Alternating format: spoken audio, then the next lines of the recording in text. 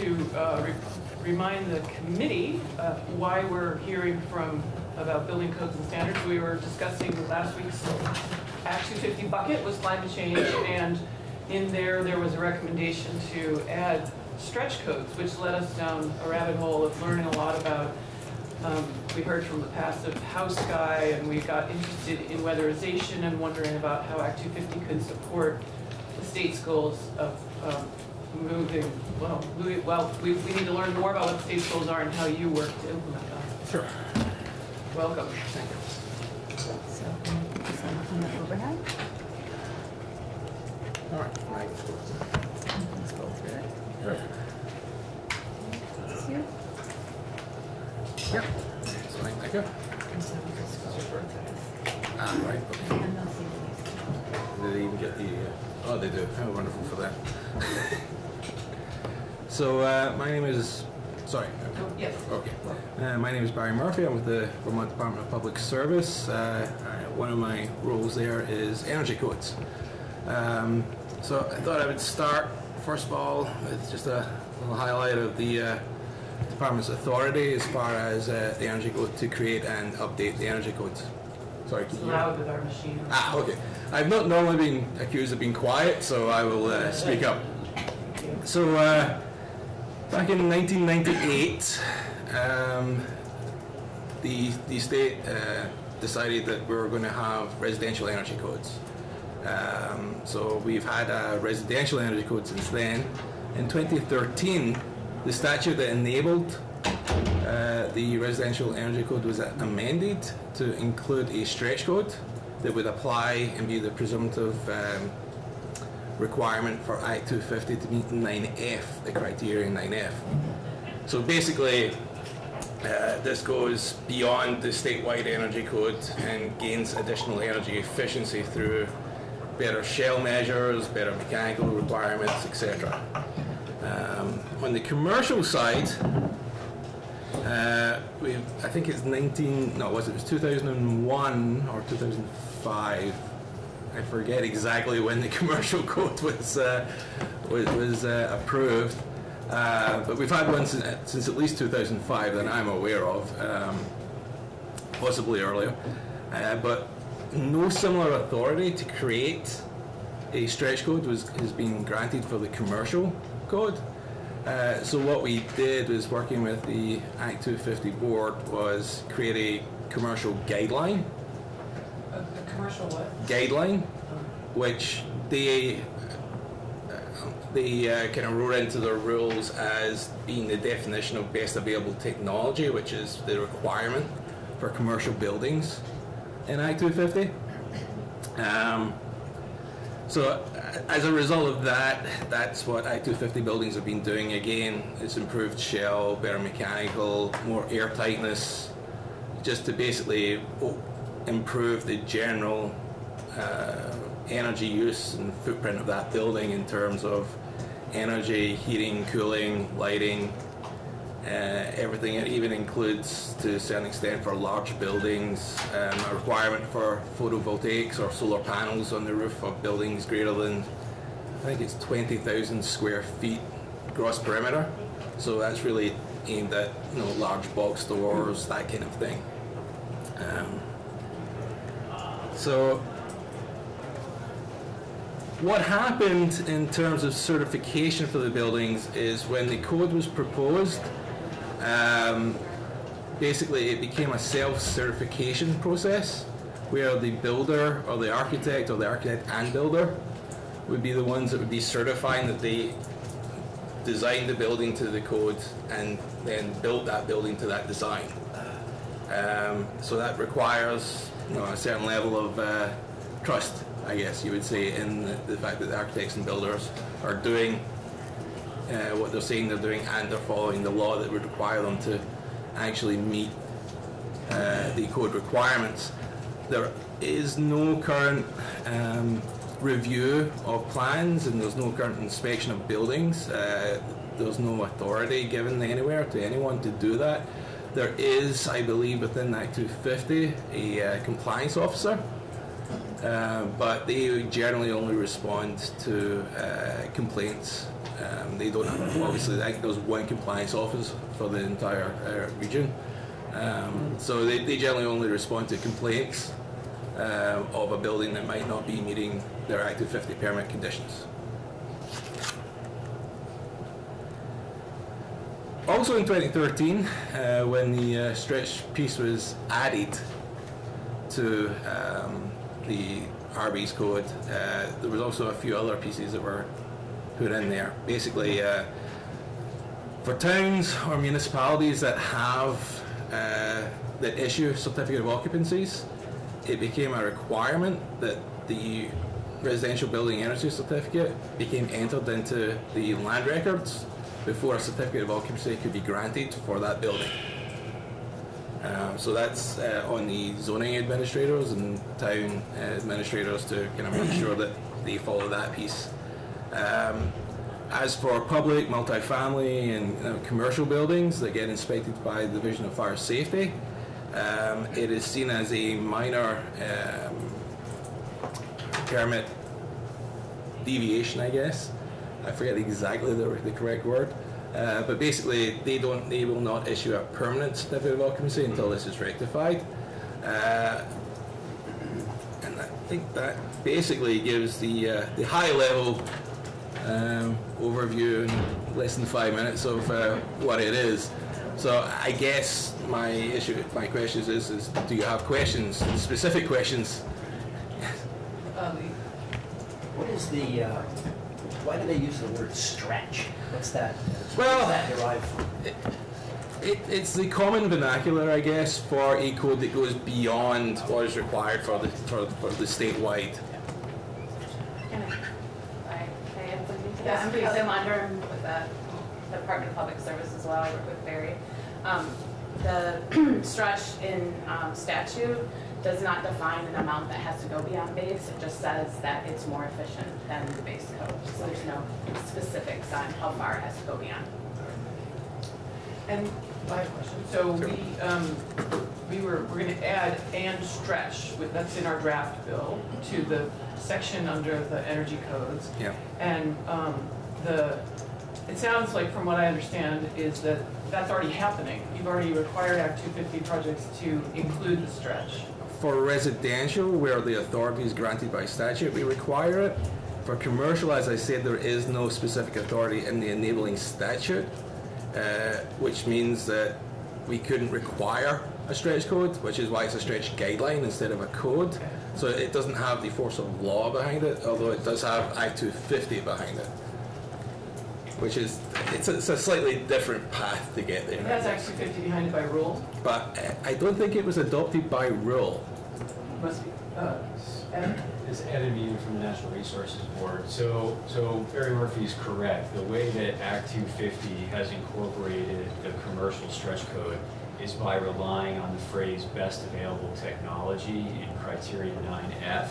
And then we've adopted a guideline, not through the rulemaking process, that provides instructions on to district coordinators to refer to the stretch code under that phrase best available technology.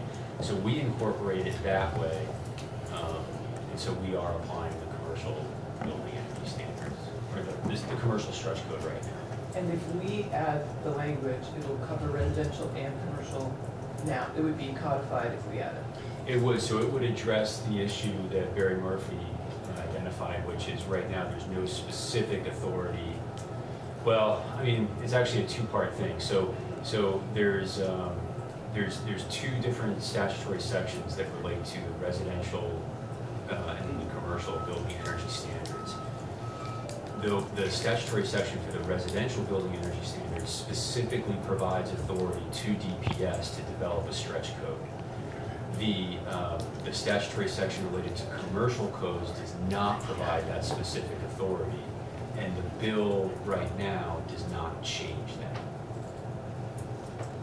It just specifically signals that in Act 250 apply the stretch code, but it doesn't actually change the enabling authority to allow DPS to do that in the first place, to develop. That's a separate. That's a statute. Exactly, separate change, statute. and it would line up better if we did that. Yes, it would. Thank you. Representative McCullough. So I may not have clearly heard all the conversation, but what I, excuse me, what I think I understand is if we change the code requirements in Act 250, most especially as they apply to commercial, we additionally will need to change enabling legislation elsewhere in the books to make this happen. It would certainly help clean things up, and the specific statutory section is 30 VSA Section 53.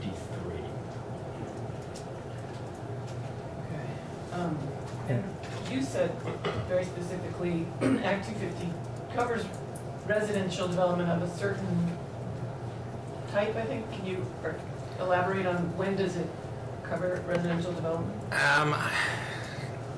I believe it covers residential developments of 13 or more units, I think is when Act 250 kicks in, unless I'm not 100%. So if Act 250 kicks in, it covers it?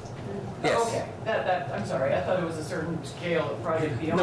No, for residential, if it's an Act 250 area, then it's entirely covered for the residential. For the commercial, again, it's a guideline rather than a code or a definition of best available technology.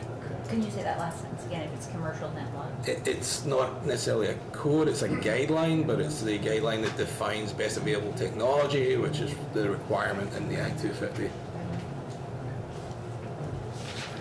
Yeah, Representative Lefebvre. Yes, who enforces it, or who more or less monitors this indeed is happening, even in a very limited sense? Does the DPR go out and take a look at the... Well, there is no specific authority that allows anyone to go out and do any kind of inspections or anything else along those lines of any residential or commercial building in the statewide code. It relies on a self-certification process, as I said, where the builder will certify that he built the house or the building to the code. And if it's a commercial building, the architect has to certify that he designed the building to meet the code, and then the builder has to certify that he built the building to the design provided by the architect. You know, we have had some very impressive testimony here that the two major causes of greenhouse gases are transportation and thermal, in terms of when it comes to heating.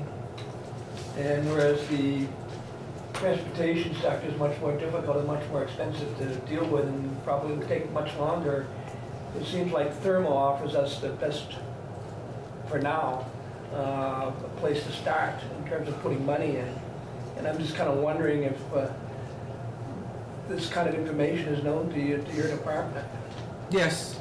Yeah, no, we are obviously aware of the major sources of greenhouse gases and uses. I mean, we deal with transportation in terms of electric vehicles, etc. So we do track. Not the vehicles, not the thermal. Yeah, well, we do track that, and part of what we do is we do market baseline studies. So we go out and we look at how new construction buildings are actually being built in terms of the code, commercial buildings, how they're meeting the code and things along those lines. But as to the specifics of how the department deals in terms of thermal energy outside of buildings, I'm afraid that's outside of my knowledge base. Sorry, Kevin Winder again, slight clarification. For the towns like Burlington that have local code officials, they do have the authority to check on energy codes. To enforce, yeah, we did. Yes.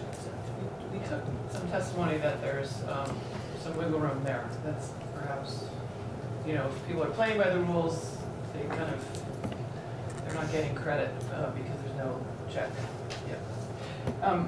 So is there a timeline to net zero that's built into our evolution of the energy standards codes? The Comprehensive Energy Plan has a goal within it where we would be at net zero design for buildings by about 2030. 2030. We are currently almost finished actually the final draft of the new administrative rule that would be the commercial and residential energy codes, and that piece was part of the overall gestalt, shall we say, of information that we used to develop the codes. We are still significantly away, but from meeting that net zero design piece.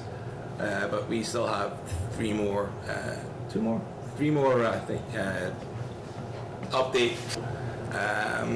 But one of the limiting factors that might be in terms of reaching that is that the codes are required to be shown to be cost effective, to show that there's a kind of positive return on the investment for the additional money that has to go into building the buildings.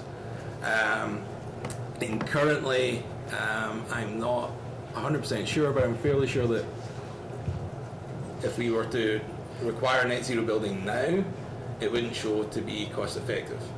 But in terms of the cycles, evolution of technologies, materials, etc., it is possible that by 2030 that would be possible, but it is the kind of driving, one of the major drivers for us in terms of how we can design the code, is we always have to make sure that it's cost effective and has a positive return for the owners. So how do you do that analysis, cost effective? Well, for the residential buildings, we use REMRate software. Say that again. We use a software called REMRate. Rate. Which allows us to basically model the building in terms of its energy use, both thermal and electric, in comparison to the baseline, which would be the previous code. Baseline is previous code, okay. Yeah, because we're always building off the previous code to get to the new one, and we use that software to determine and dial in how to get the maximum kind of gain, but still remain within that cost-effective envelope that we are required to do. And what time frame does that software look at it? Because we certainly have taken testimony that it's pretty quick if you have a net zero building that you're gonna see a benefit. Well, for net zero, yes, you would see an immediate benefit, but net zero buildings tend to be anything between $50,000 and $100,000 more than your typical construction, mostly because it's a real detail-oriented construction. You're talking about for a house? For a house. For if you were trying to go for net zero for a commercial building, that would be really difficult, simply because the types of use, etc., of a commercial building might change over its lifetime, first of all. Second of all, you don't know exactly what's going to be happening within that building. If it was an office and going to remain an office, you could certainly do that, but if it's a manufacturing facility... Well, you would always just model on proposed use, I guess, whatever is being built for at the time. Well, exactly, but we have yet to define exactly what we mean by net zero, in terms of what that would be defined as within Vermont. I mean, generally, the thought is that it nets out your energy overall, but for commercial buildings, are we just looking at the building operational energy? Your HVAC, your water, your hot water, your lighting, etc. Are we going to include all energy that's in that building? Because if it's, for instance, like an injection molding facility, those are very energy intensive buildings. So reaching net zero for one of those buildings would probably be very expensive in terms of renewability of the energy source, whether it be photovoltaics, wind, biomass, something along those lines. The size of that system would be probably cost prohibitive at this time. Hey, sorry, I'm dominating for the moment. I usually let everyone else go, but I'm curious if you know about California.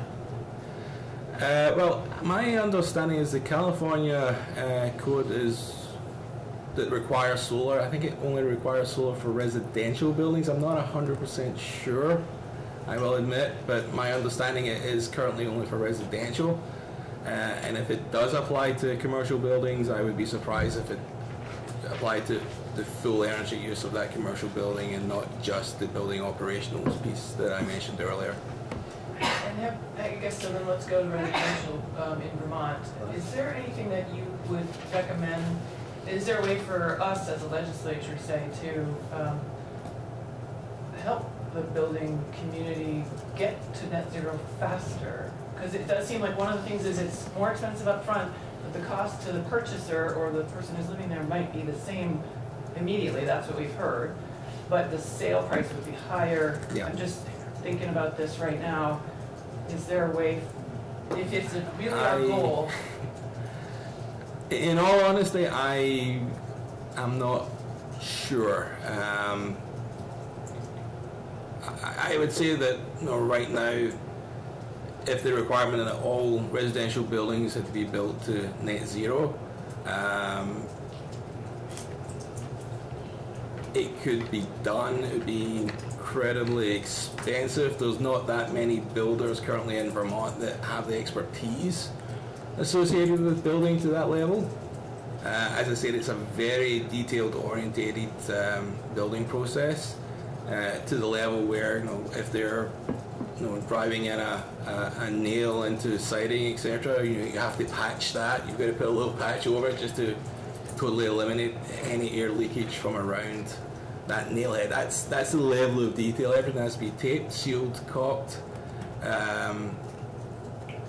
And yeah, as I say, there's very few builders really within Vermont that have that level of expertise that are able to build to that level. The intent behind the code is to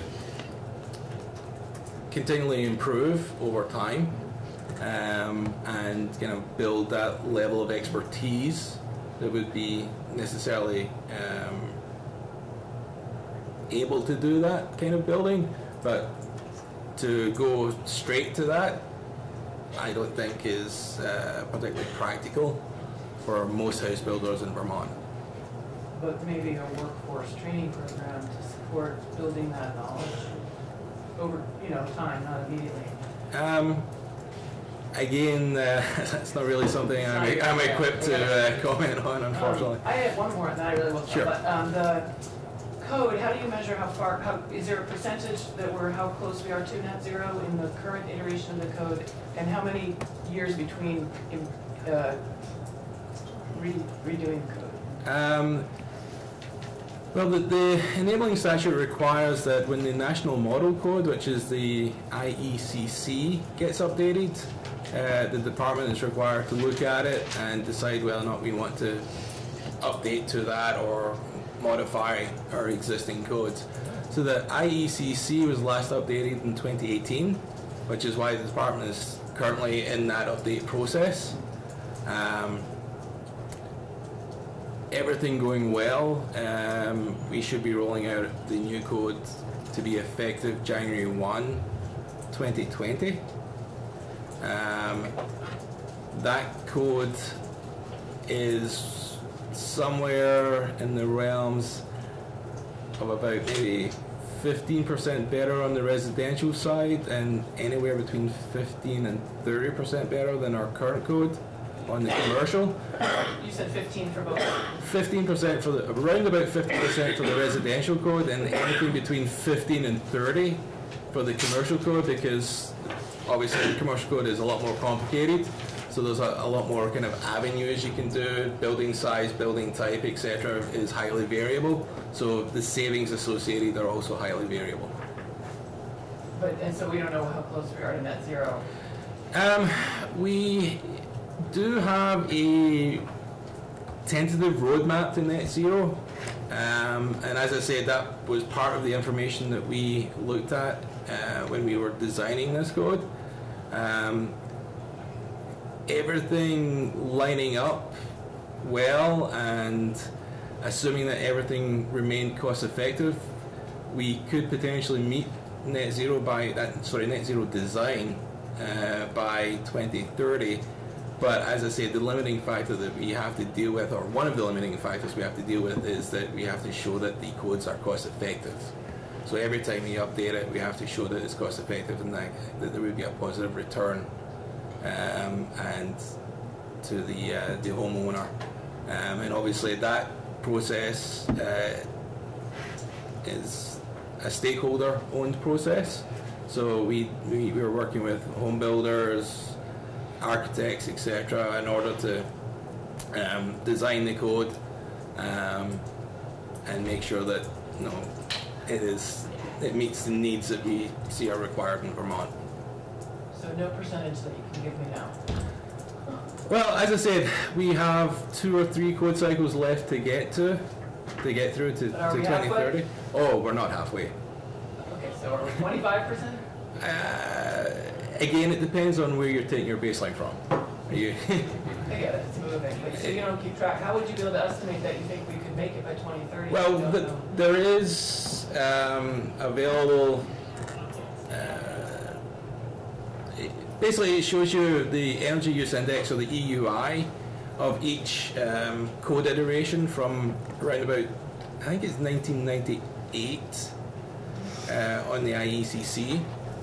And it shows you the progression, including the percentage, in order to get down to an EUI, which is roughly comparative with what is nationally recognized as being in the net zero ready standard. So what I would say is I believe that our proposed code goes beyond the national model code as it currently stands. I would say that our proposed code is better than the national model code for the 2018 IECC. It has deeper energy savings associated with it. So we are on a better track, shall we say, than the national model code in order to reach net zero design. Representative Odie. So, do you have some big plan? It sounded like you have the stakeholders group with the home builders, architects, and so forth. Yeah. But I mean, are they not just looking at getting to net zero? Are they also looking at like what you need for education, for training, and also do they have the passive home model that they're looking at also? And one last question is, if your software is looking at models based on just the prior code, Mm-hmm. but we have lots of old housing stock in the state, Mm-hmm. then the cost effectiveness to do something in an older house would have to be huge Yeah. to do a small thing. So I'm thinking, if I'm a homeowner and I don't know what to do, could I look on a website and see a chart that tells me something that says, something that I can go to with somebody who's going to make some improvements in my house and say, oh, look at this chart. And then, are you a resource for people? Because I feel like maybe we could do way more here. So Efficiency Vermont is the resource that works closely with the department in order to do that. We do have, the code we're talking about is primarily focused on new construction. It does have an existing buildings chapter. It's new construction. Yes, so all new construction. There is a existing buildings piece, which explains when the code would kick in if you were to be doing certain things to your home. For instance, if you're going to be building in addition to your home, you'd have to meet the new code. But you wouldn't have to bring your entire home up to the new code just because you're adding an addition. Or if you're replacing your roof and you're exposing the insulation in your roof, you'd have to bring your roof insulation up to code. But if you were just replacing the shingles, you wouldn't have to increase your insulation. Or if you're replacing your windows, you have to put in the windows that meet code, unless it's because the window got smashed or something along those lines, then it's technically considered a repair, in which case you could put in the same type of window that you had previously. There's understandings that obviously that not all aspects of a new construction code can necessarily apply to a building as it currently stands. As to the educational piece, as I said before, that's the department has sponsored and continues to sponsor trainings on code and everything else along those lines. Efficiency Vermont is the resource to help people meet energy code. They'll go out and they'll do audits. There's other entities, weatherization agencies and builders that are part of Efficiency Vermont's, I forget what are they called, the energy efficiency, the builders and fuel dealers and network. Yes, the EEN, Energy Efficiency Network. So they'll go out and they'll do audits and they'll tell you, where you can do improvements. You can get people to come out and do blower door tests. So basically show the amount of air leakage that you have in your home, and then identify, where the major sources of those leakages are. Generally, those tend to be around your rim joists, your band joists, doors, windows, unsealed cracks. If you have exterior ventilation for a dryer, for instance, that can be a big issue. Bathroom fans that aren't properly gasketed can be another issue. And it's a lot of small things can make up a big difference in terms of people's weatherization. One of the limiting factors is mostly that for thermal work is basically paid from the Thermal Energy and Process Fuels Fund, which is primarily funded through REGI and FCM revenues.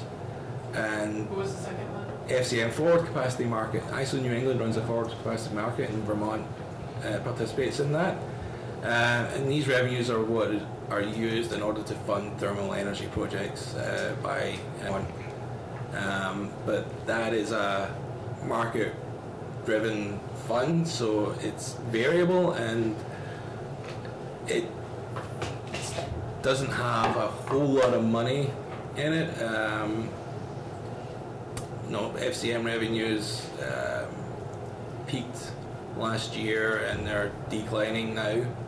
REGI revenues are pretty static at the moment, so there's somewhere between $7 and $10 million available for thermal energy projects that are being run through the energy efficiency utilities, which are Efficiency Vermont and Burlington Electric.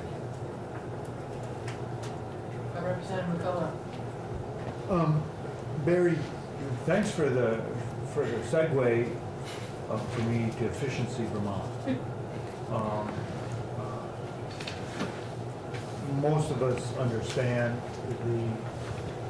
the global impact Efficiency Vermont has had from the early days, starting with just electricity and working now. And the chair has been questioning you about how close we are with the new code you're rolling out next January to net zero. I would ask the same type of question, but how close are you to the Efficiency Vermont standard? Well, the Efficiency Vermont's high performance building standard, Yes. In comparison to our code, is not as good as the new proposed code. So they would have to update their high performance standard in order to go beyond what we are proposing having in place by January 1, 2020. That's very interesting because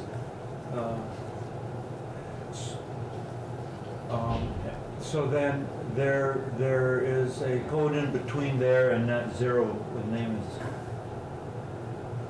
escaping me right now. Committee, do you guys remember? I didn't hear the question. Wait, code between what? Between Efficiency Vermont's standard and the net zero standard, we had a presentation that there was one in the middle. Well, maybe it's this. Are you talking about passive house? Yes. House is essentially net zero. Okay. Oh, you're right. There was an Energy Star, there were a couple grades Oh, between yeah, that There we were. talked about. Yeah, It's yeah. not- Yeah. Well, what you just said is very helpful, because I was thinking of, instead of stretch codes, going to the Efficiency Vermont code, and I'd be going backwards, wouldn't I? Yes. Thank you. Yeah. Yeah. Representative LaFave. Have you seen or had any critique on the work that a nonprofit by the name of Heat Squad is doing, and as far as going around taking inspections of people's homes to show where they're losing their heat? I have no professional experience in that. I would say I did have Heat Squad come out and look at my home. The gentleman that came out was professional. I appreciate it. Admittedly, because I'm in this field, his report pretty much aligned with what I was expecting. But beyond that personal information, I have no comment on Heat Squad in itself. No, yeah, I just wondered how effective they are. Well, as I understand, Heat Squad is one of the weatherization agencies that does both low income and market rate. It's a non-profit. No. It's NeighborWorks. Oh, NeighborWorks. Oh, okay. Sorry. Then in that case, I'm mixing up my companies. In which case, I definitely have no idea. Oh, sorry, Barry. Sorry. Bye.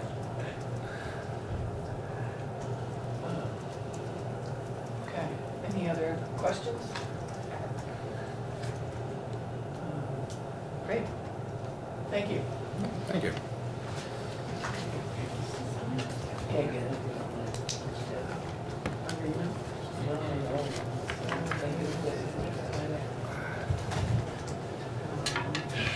Jim Bradley.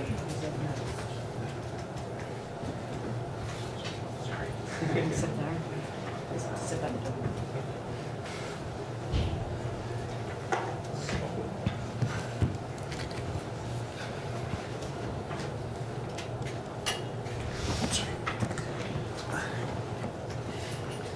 Welcome to our humble abode. Oh, yes. The word sardines comes to mind a little bit right now. And I'm also, as an energy geek, thinking about, do we have proper levels of fresh ventilation and everything else? And We are scheduled to be monitored during this hearing because the answer is no. Yeah. And we have this thing behind you monitors the actual oxygen level. Really? And supposedly we get oxygen, but often we get exhaust. So, Yes. It's it's not a healthy situation. Understood. Well, my name is Jim Bradley. Currently, I'm president of the Vermont Home Builders, actually Builders and Remodelers Association. We've recently had a name change. I'm also a Passive House certified builder. I'm a partner with Efficiency Vermont as a home performance contractor and a certified BPI auditor and a home performance analyst. And I also build your homes as well. We're also building commercial projects with the company I work for, Hayward Design Build. Like the South Hero Library, South Hero Fire Department, Grand Isle Fire Department, and definitely building those to a much higher efficiency standard than what is even required by code today. What is important to me is it became very imperative even as I was sitting there, and I just wanted to leap up a couple of times just to say, there needs to be more clarification for everybody involved, more so just better understanding.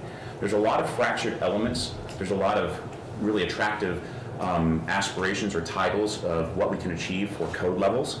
But sometimes what falls short is an overall understanding of what does it actually all mean and how do we make everything work together. The RB standard, as was mentioned previously, was implemented back in 2000, it was first written in 1997, implemented in 1998, and it has a standard that every 3 years it is advanced to become more robust. And as that happens, there has to be review and oversight, and as has been done in the last year, that same oversight was given to make sure that what's going to be adopted is still cost effective and still has validity for the marketplace. And as the next code comes out in January 2020, one of the new requirements that is going to be implemented in the code is blower door testing for all new homes. And blower door basically allows you to quantify how leaky the structure is. Previously, it's been allowed to, yes, you could use a blower door, but you'd also look at a structure and say, I think it's this leaky, and then certify it. Real weakness right there. And one of the biggest concerns that the association, the Builder and Remodelers Association, along with a coalition of other individuals, I trust everyone got the letter about RB's enforcement. Was that sent out? If not, I have to. Okay. What was that? Under your name? Who's it? No, it's under his name. Oh, from today's testimony? Yes. Yes, I will have copies. Your testimony's up. Yes. Okay. And so basically, it's just to let you know who signed on to this. It's the AIA of Vermont, the Building Performance Professional Association, which basically are your energy auditors and home performance contractors, the Energy Futures Group, the Home Builders and Remodelers Association, or now called the VBRA, Housing Vermont Sustainable Energy Outreach Network, which is SEON, Vermont Green Building Network, Vermont Housing Finance Agency, and Vermont Passive House. Understand that in each of these different signatories on this letter, each of them have their own different level of what they think the perfect building might be, or what the most affordable building might be. But we've been able to develop this coalition of individuals, seeing that there is real weakness in the enforcement component of the RB's code, and that really it's not protecting the public and making anything much greener, if you will, without proper enforcement, that we have seen a need that there needs to be some type of compliance, whether that is recognizing the fact that Act 250 is requiring the RB's code and beyond, or if it's just a standard RB's code, or if you're looking at renovated buildings. There needs to be some sort of checks and balances by a third-party certifier. It's not just about developing a brand new legislative arm of the state or enforcement arm of the state that's going to be very, very expensive. There's actually already individuals within the state through a network through Efficiency Vermont and the BPPA of certified auditors, raters, building science professionals that are able to assess what's going on and have the ability to report back what they find and to make sure that the buildings are being properly designed from a prescriptive measure, but also that these design or prescriptive measures are being implemented. You know, as I've said to other people, someone can come up with a great design, but if the people on site do not implement those measures appropriately, you can't expect to get the cost savings or the performance out of the building on the other side. And so that checks and balances, even with well-intended individuals, is still important. After I dealt within the city of Burlington for a while as a builder, I developed a relationship with the inspectors there that they didn't come out to my buildings anymore. They trusted what I did. That's good from a builder standpoint because you don't have to spend the time doing that, but from a consumer standpoint, there's a little bit of a fallout there. And I welcome the inspections. When I had my first inspection in the town of Colchester many years ago, 15 years ago, I had come from other states where you have intrusive inspections and there's really great checks and balances in place. And the gentleman walked in, walked around the building, walked out and said, hey, I said, is that it? was that the entirety? And I was really surprised and kind of let down. And I'm looking at the fact of after being an auditor and being in over 2,000 homes in the state of Vermont and doing the blower door test and finding out where things have been either purposely missed because, hey, let's just cut corners, or ignorantly missed, like I didn't know better. And then seeing the customers that you're sitting across from realizing that they have a really big bill to fix this problem, not just from an energy efficiency standpoint, because a lot of these codes address energy efficiency, but it's also about the health and safety component of the building, along with the durability. You know, if I have to go up and replace siding on a home that's 10 years old because the walls were not properly appointed and the vapor drive is causing premature rot, and that rot is turning into mold that's affecting the building occupants, energy efficiency to me at that point is a lower tier item. You've got to make sure people are healthy, and you've got to make sure that what we're building is going to last, because the production of those building materials expends a lot of energy. And if we're replacing them too soon, you know, there's no metrics to quantify how bad that actually is. So I look at it as a three-tier approach when you're looking at energy codes. What is it trying to achieve? With the RB's code, it's actually trying to achieve not just energy efficiency measures by increasing the R values for insulation, like adding more insulation, making the building tighter, making your windows perform better with a better lower U factor. It's also looking at the ventilation component. Is the building safe? Is the air that you're breathing? You know, perfect example, when you sleep at night inside your bedroom, you should have 1,000 parts per million or less of carbon dioxide in there to get really deep, restful sleep that's restorative. If you have anything above that, you're going to be more restless, it could lead to sleep apnea, and a whole host of health problems. The reality is most people will shut their door, close it, and they don't realize the levels. As a building science geek myself, I went in there and took the test with the CO monitor. When I turned off my air exchanger, we peaked over 4,000 parts per million. And that's not unheard of. Part of it is my building is really tight. It doesn't leak a lot. And a lot of the homes being built today are being built much tighter. But if you're not taking the ventilation component into consideration and making sure that safeguard is in place, you're setting up the scales are out of balance again. And so having people properly trained, it was mentioned here or requested, how do you make sure people are properly trained? That's another issue. You know, how do we make sure that workforce development is there? I personally decided when I saw that these problems were going on, not only did I become an auditor, but I said, well, let's go to the passive house level, because that's really the top tier. You know, passive house level is a standard, international standard, where you can actually build a home that will use 90% less energy than a code compliant home today. So you think, wow, that's great saving, and it is. Another thing in our climate, in climate zone 6, that even if you lose heat, have no power whatsoever in the house, no form of heat, you as an individual become a 100-watt heater, just because that's what the human body puts off. The house will never drop below 55 degrees. You'll never have a frozen pipe. And that's been demonstrated and verified through monitoring that this actually occurs with a passive house construction. So it is very robust. But, as was mentioned by Richard Fazy of Energy Futures Group, if you build from the RB standard baseline and you jump up to high performance or stretch code, you're going to be going into a 15% increase. If you then go up to the passive house, that's another 15%. So let's quantify that. If you have a $400,000 home, you make that first leap, that could add $60,000 to the cost of the home. Affordable housing comes into question then. How do we possibly do that and make it more affordable? On the other side of that, if you go to the passive house again, you won't have that same $60,000 jump, but you may add another $30,000 to the cost to make sure it meets that passive house level. Because when you build to the passive house standards, it's not just about your insulation, but it's about the insulation, the air leakage, the ventilation, and all these different components have to come into play. But it does make a house more durable, and the replacement factor, basically is decreased by how often you'll have to perform maintenance on the home, whether it's a roof system or shingles or windows. The challenge, though, is having that workforce that is trained on how to actually implement these type of homes or construct these appropriately. There are groups within the state, the Passive House Alliance, the Sion group out of Brattleboro, is at this point in time, it has a training program for tier 1 level contractors to know how to swing a hammer, but also how to tighten up a building at the same time and insulate it appropriately to make sure it's durable. But that's on its beginning stages. So some of our goals are way up here and they're admirable, but the problem is what supports those goals is not properly in place right now with workforce development and the economic factors that come into play with how much more expensive it may make a home.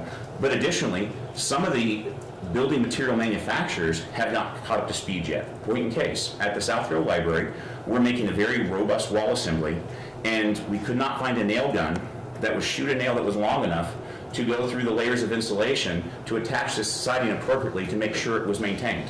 And no one made one yet. And so, and this is, the Larkin buildings over off of the interstate in South Burlington, as you come off the exit there, the big buildings there, they ran into the same problem. So there's not a solution yet. So as the goals increase, we also have to have the infrastructure support those goals. The main thing that's really important to us with the coalition, with the Home Builders Association, is the fact that the one thing we can do right now is make sure the law that's on the books currently, the level of RVs that's here now, is make sure there's proper compliance. Where things go astray or awry is the fact that if I as a builder want to build to that standard and beyond, but the other builders say there's no checks and balances, and I have a 6-year statute of limitations, so after 6 years, if I'm not caught, then hey, it goes away.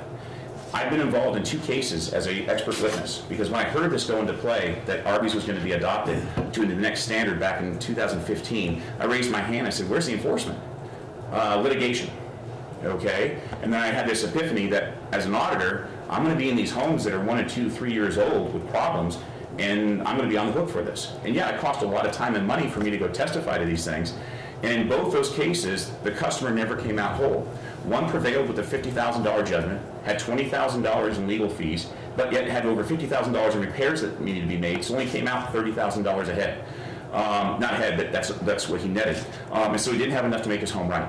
Plus the whole psychological effect of going through the litigation process. Another customer, they built a home up in Isle Lamont. It was a company from out of state. They came in, they built everything, they said everything was certified, it met the res check standards and everything else, but it just performed terribly. They weren't even living at the home full time. They were spending over $3,000 a year just in heating bills to keep it at 55 degrees.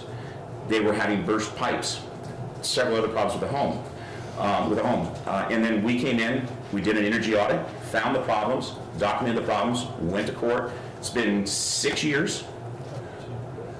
$100,000 plus in legal expenses just on the plaintiff's side, and no one's made whole. They prevailed, but then the other side appealed, and so it's still stuck in litigation. And so it's not really providing that level of protection to the consumer that the law was meant to have. And so what we're hoping to see is that someone can take a look at this as we're moving forward, to look at the fact that there are excellent professional building groups out there to all different standards that want to make sure that this enforcement is there. Because if another builder does not choose to build to that standard, they can have a lower price point. But how do we get to the carbon reduction goals and energy standards that we're looking to achieve in 2030 and then 2050 if we're not addressing these appropriately? So we have to level the playing field and also offer that consumer protection that the law was meant to offer in its implementation. A few other things. That Richard Fahey did testify that currently we are already missing some of the goals that are set for us in achieving net zero. And another thing with net zero, I can build a passive house, but if it's still using 10% of the energy of another home and it's not creating energy, then it's not net zero. So passive houses aren't necessarily by default net zero, but it's real easy to get there. I can still make an old leaky log cabin net zero if I put enough photovoltaic cells out in the field and call it good and say I've achieved net zero. So understanding that terminology, that we have to understand how are we achieving those goals. I look at it this way. When you're doing home performance contracting or you're doing new construction, what are the things that are most important? I think that if we can stop the existing housing stock from performing the way it has been, thermally very poor, and we continue to make those upgrades, that's the easiest low-hanging fruit to achieve, along with new construction. And in new construction, make sure that we're appointing those homes appropriately. The renewables, in my thinking, usually would come second in that tier.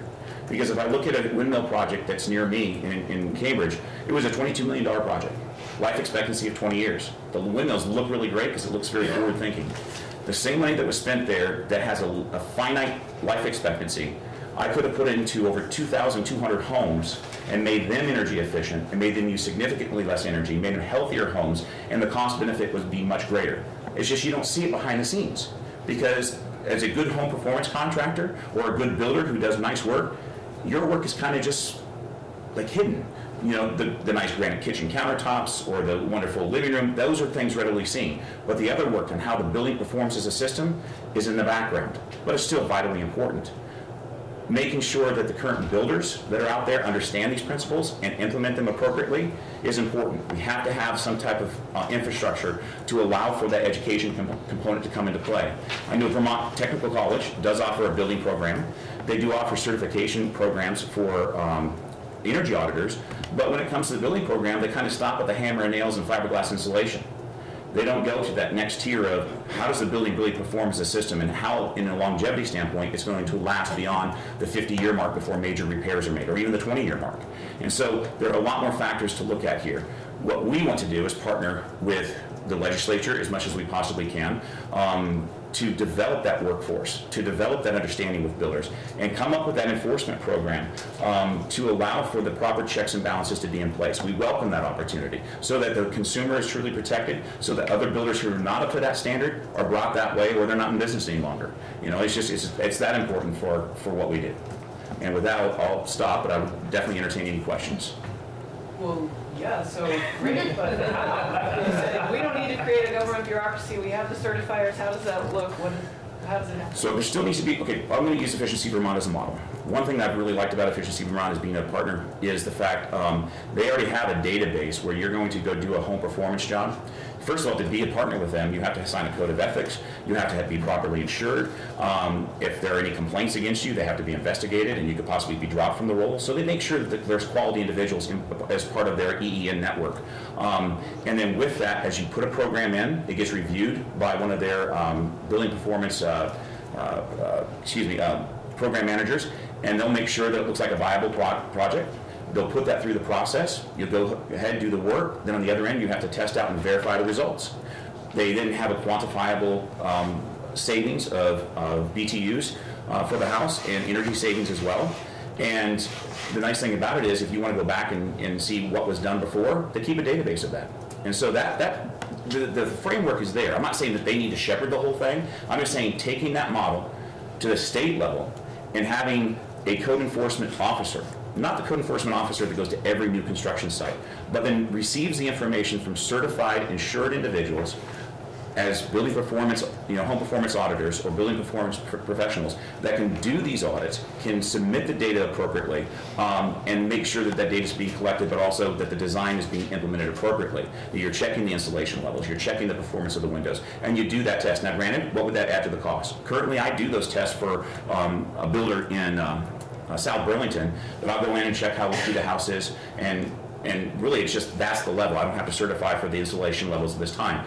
and that adds about $200 to the process. Okay, if you actually did the full prescriptive measures and made sure all those standards were being followed for installation levels, window effectiveness, and air tightness, you would probably be looking at more like a $400 charge. For a $400,000 house, that $400 charge is not that exhaustive. And then that could be, all that reporting could easily go digitally to a code enforcement officer to make sure that database is being maintained. And if that individual says it doesn't pass, then they would have to make sure that they're brought up to that standard. Just to be sure I understand, so you're saying that every house that got built in the state of Vermont would need to have a certified person like yourself come in and do a pretty thorough inspection. It would take how long to do that? Or, yeah. Maybe an hour on site. But see, they don't want to just do it after the fact. Yeah, that's one thing about this, we don't want to be saying. reactionary, because then we're on bad footing. In the upfront, if you're going to be doing a development through Act 250, you have a set of plans for the certain type of houses you may be building.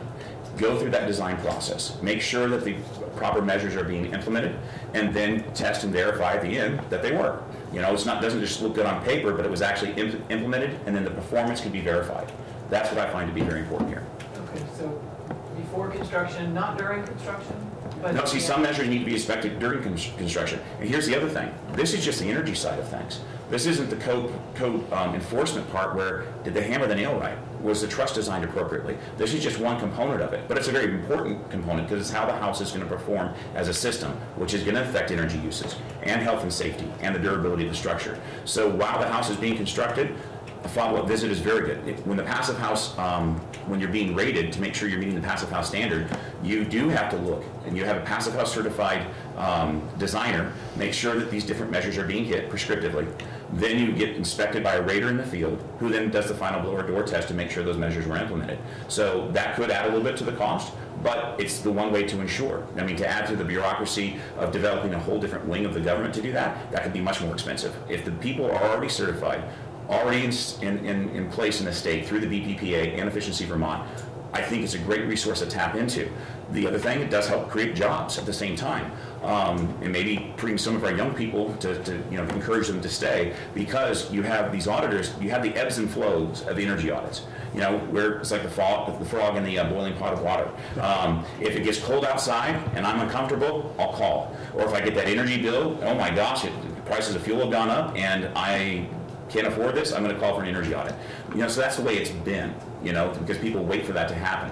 If we can have that happen on the front end instead, I think it'd be much more beneficial. Personally, I used to say that, before a house is sold, it should have had a full complex energy audit. This is existing housing stock before it's ever sold, and have an expiration date, like within the last 15 years, because things do change inside of a house. I think that would be a great measure to have implemented. Do you know how many people are certified today? I do not know the exact number. I know it's well over 100, and that could cover quite a bit in the state. Representative Cohen. Well, Jim, thank you so very much. I will also say thank you to the now BBPA for like climate change. I think the BBPA has changed, and I applaud that. I'm struggling to remember a day when the association came in here with good news for me, and thank you for that. I have a couple of specific questions. One around. So we've gone through the process. So then, should we require this and we strengthen it through statute in 30 VSA section 53 around the codes, and then simultaneously require those codes be certified as having been complied with, and the final test, the building fails. Mm-hmm. Would you support then because if it fails, you're not going to get an occupancy permit. If the electrical inspector comes by, no way, no occupancy permit. Same thing for the provider, the utility, no occupancy permit. And so that would be, in my mind, the final catching net. Then would you, how would you proceed? Would you say, well then, okay, based on the cost of the building, there's a percentage charge that goes to, this is my idea, so I'm floating it by you. So based on the cost of the building, a percentage would be then charged, and those dollars given to the house, the state housewarming program through that's administered currently by Efficiency Vermont. So how do we deal with that as an issue, and Sure. and how would you recommend moving forward in case of failure? Verification is hugely important. With that, the homes that I'm testing currently, every once in a while you'll see that one doesn't hit the same standard that you would have hoped for. It doesn't mean an ultimate failure, but because proper building techniques are being implemented by builders who are aware of how to achieve that, you'll get the anomalies. You're not going to get the wholesale failure. And it's all about the education process. And as you walk around with the blower door and the infrared camera, or just the back of your wrist, and you feel where the air is leaking from, you say, well, address that this time. And the next time they go through with it, they get even better. So you do the checks and balances. And so it's using a carrot instead of a stick to bring them into that process, but they welcome that opportunity. The builders I've worked with, once they see that, it's an aha moment, and they get better at it, and they're improving that. So failure there is less likely. Where we do see failure more so is going to be in Vermont. It has a ton of renovations, just some nicely pointed to a house, some cobbed onto the side. And there you see a lot of air bypass problems where it wouldn't pass a blower door without fundamental changes. But that all helps making the builder smarter. And so I think that if you have that verification by a third-party individual, you're allowing for that to be pushed aside and proper home construction to be accomplished, whether it's renovation work or new construction. So what I think I just heard was maybe not, it's unlikely there's a total failure. Exactly. So then likely the technician will say, well, you failed here, here, and it could be corrected prior to, in new construction, prior to an occupancy permit. Exactly. The one house that we did testify to, that builder really didn't have any understanding of building science. He knew how to swing a hammer. He knew how to set a house in place. Did not understand all the bypasses that come into play where knee walls are concerned, or running heating pipes through a knee wall that's cold. He didn't really understand that. Right. He's been doing this, strangely enough, had been before he went bankrupt, for about 10 to 15 years. That was the way out of the court case. So once again, he claimed bankruptcy. And so with that, these things can be headed off. And when you're working in tandem with auditors, instead of a punitive measure, it's a resource. And that resource makes us all better at what we do. Would you say that right now, builders, quality builders such as you represent, are not on a level playing field? Most wholeheartedly, because we're building to that standard, but we can put a bid out there. But if ours is $60,000 compared to the next person, and they're thinking just of how do I get my mortgage, because even the mortgage lenders right now have not been completely up to speed to recognize the value of a home that's properly appointed. So see, the whole industry has to go through this paradigm shift. It's from the mortgage lenders saying that house has more value because it's going to last longer. That means the life of the home, they're going to be able to make their mortgage payments because they're not paying for other repairs prematurely. A bit. Go ahead. I'm sorry. Yeah. No. Perfect answer. I appreciate that. You see the wheels spinning. Maybe smoke coming out. I don't know. It's good smoke. You mentioned roof trusses. So trusses and rafters. Does the new code anticipate structural strength that'll support PV? If you're doing the proper due diligence, you should be. I don't know that the new code actually addresses the structure as much, but a lot of the homes that we're building have a design engineer or possibly a design professional like an architect, Yeah. and they're taking these things in consideration. But you can still go do a standard subdivision and do a set of house plans that you have in your repertoire and implement all those, and it may not. Yeah. Not every home is being retrofit or basically appointed or fit up with the ability to go in solar. Right, so I would, Can we hear from, let's hear from Barry. Yeah. So the new code does anticipate that PV would be installed on Good. roofs, so it's a requirement that they have to show that the roof structure would be suitable for Excellent. having a PV Nice. installation. nice. great. And in order to level the playing field and get this done right, it's been brought out by many, we need training, more training. And the Associated General Contractors of Vermont partnered with the state of Vermont to train machine operators to work in rivers and streams. And I would welcome your association working maybe in concert with Vermont Technical College Yes. and the state of Vermont for this kind of training, to train certified auditors and to train the builders and carpenters themselves. Is that something you think you're In fact, part of the shift of this, of the VBRA, you know, during the leadership that I've been given the opportunity to have, is shifting the whole dynamic. Yep. You know, getting it to the point where we have that educational opportunity and bringing the resources out there that already exist.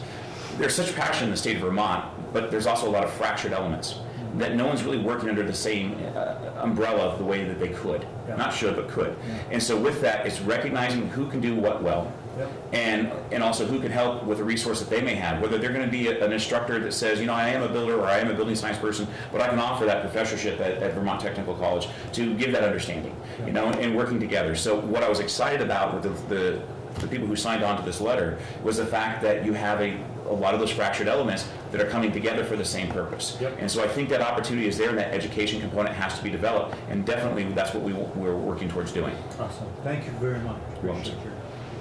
Okay, we have actually a list of Odie, Bates, and Fave. My question is, maybe we can get the Vermont Bankers Association in here to see what they look at when they give out their mortgages and just have a talk with them. Okay, that's great. Suggestion. So, I guess this is kind of for my own information, is there a way we can apply what you're talking about to existing homes? And the reason I ask that is I live in a very old town, Bennington, and we have a lot of aging homes, and I live in one of those aging homes, and I'm curious to know if we can somehow, this is great for the new construction, I'm all for this, but for the aging homes, how can we apply something along these lines for that? Because I'm just throw out something here is for windows, okay? Our house has a boatload of windows and a leak. Yep. And, you know, to help the older communities Yes. with this and to get a return on it. So I'm an older guy, and how would I get my return? I probably wouldn't, but the next homeowners would. And so with that, I think the biggest word or fundamental element I think is missing from the whole dialogue is that of stewardship. Because when I've sat across from people, they say, I don't get my ROI, my return on investment. Right. And so why does it matter to me? Well, you're going to then pass off a house to somebody else and you're going to go do something. I mean, it's our stewardship, it's our responsibility to Right. do things right. And so with that, when you go into a home that's of existing stock and you do that energy audit, you're supposed to quantify not just what's most beneficial for your company to make money, what's most beneficial for the home. You know, that's the integrity you should bring to the plate. With that, it's the ABCs of air sealing.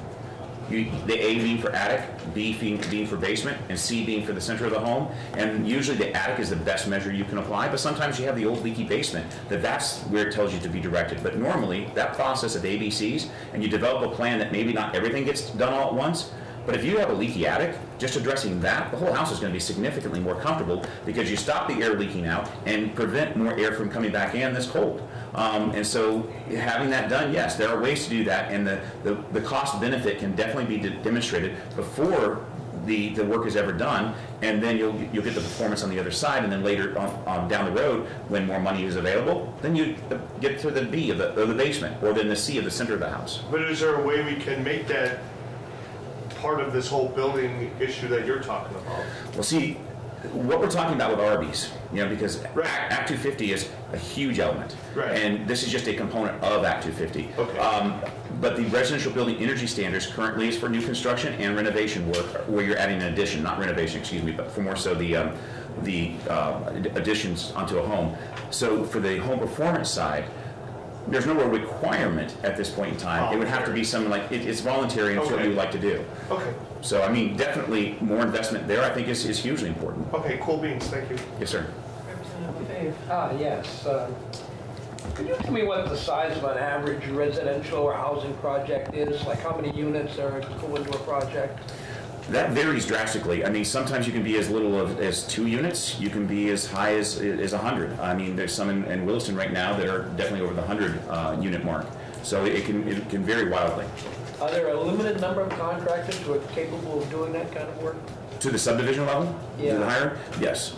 It's not every contractor is doing that. We were, my associate who will be testifying later, we were talking about this on the way up there, that the reality in Vermont is when you get a tradesperson who is really good at what they do, usually they get good enough and can advance only so far, they go out for business for themselves. But then there's not another person to help them. So they're really just going to be the 1 or 2 person operation and not be the bigger company that can handle the larger projects. So they may be able to do a nice custom home or a couple of the smaller residential projects, but they're not going to be able to do a host of homes in the process just because they don't have the workforce available. I'm just wondering how many contractors would more or less take on some of the changes and reforms you're advocating in terms of making a building tighter, whether or not, you were talking earlier about the lack of expertise and the lack of knowledge. And what would that really take to have, where you'd have enough so you would make a discernible difference? Well, the good thing about it is Efficiency Vermont has already said that they are willing to extend the training for the RVs measures and other classes that they have to interested parties. A lot of times they just say, we just want to fill seats because we're already doing this training. So it's not like the state has to fund extra training because they said for our association that they would allow our members to be trained. So that can be something that can be accessed immediately in the next quarter. As far as quantifying the savings, certainly that there's a way to do the mathematics around that, the metrics, to make sure that you're getting the savings by the prescriptive measures, but there's also the performance part of it too. When I've gone into a home and they've been keeping it at 55 degrees and struggling to keep it warm and being uncomfortable, you do an energy improvement, weatherization, you go in there and now the thermostat's at 70 and they're not recognizing the same savings that they thought they would get. Well, because the house is being treated differently. So that is a harder measure to quantify, but you can definitely do the due diligence up front with the design of a new home to know what measures are being implemented and get a pretty reasonable understanding of how that's going to perform from an energy standpoint. And you're basically giving us information from the residential sector, right? Mostly, Not yes. the commercial one. Well, the same building science principles apply whether it's residential or commercial, and the same challenges for a builder would be there. And as far as the occupants, making sure they're in a safe and healthy and long-lasting building. You're looking for the cliche, the biggest bang for the smallest buck. I mean, in terms of trying to come to grips with some of this thermal loss, does it make more sense now to concentrate on what kind of criteria you have for commercial properties as opposed to residential? I think commercial is definitely a wonderful opportunity there for savings. And there are already those who are stepping up and winning awards for the designs that they're achieving, and so that's great. But there still is that fallout where it is not being done completely, and that's why making sure that standard's in place and properly enforced is, I think, crucial. Thank you. I appreciate your testimony. Yes, sir. Yes, we highly appreciate your testimony. Thanks for coming in. We need to give your colleague time. Do you have one more question, Well, Carol? the one thing, maybe too specific to Act 250, but what I heard yesterday, if I heard it right, is a dwelling could be a multi-unit development or a nursing home, and Act 250 applies to that.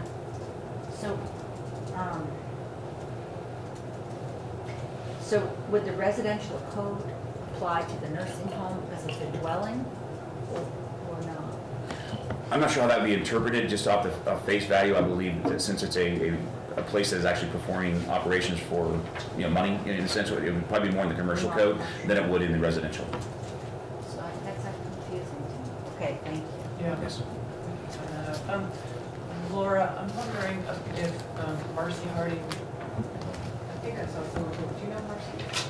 I know Morrison. Have you seen her today? I have not. Just wondering if we could check to see if she's a little bit flexible, because we're a little behind. I think I saw someone outside the door who might. I don't know.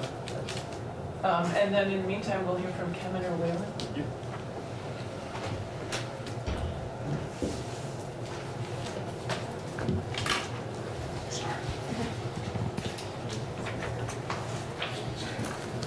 So I'm Kevin Whalen. I'm the CFO of BlackRock Construction. We're a residential commercial real estate development and construction management company.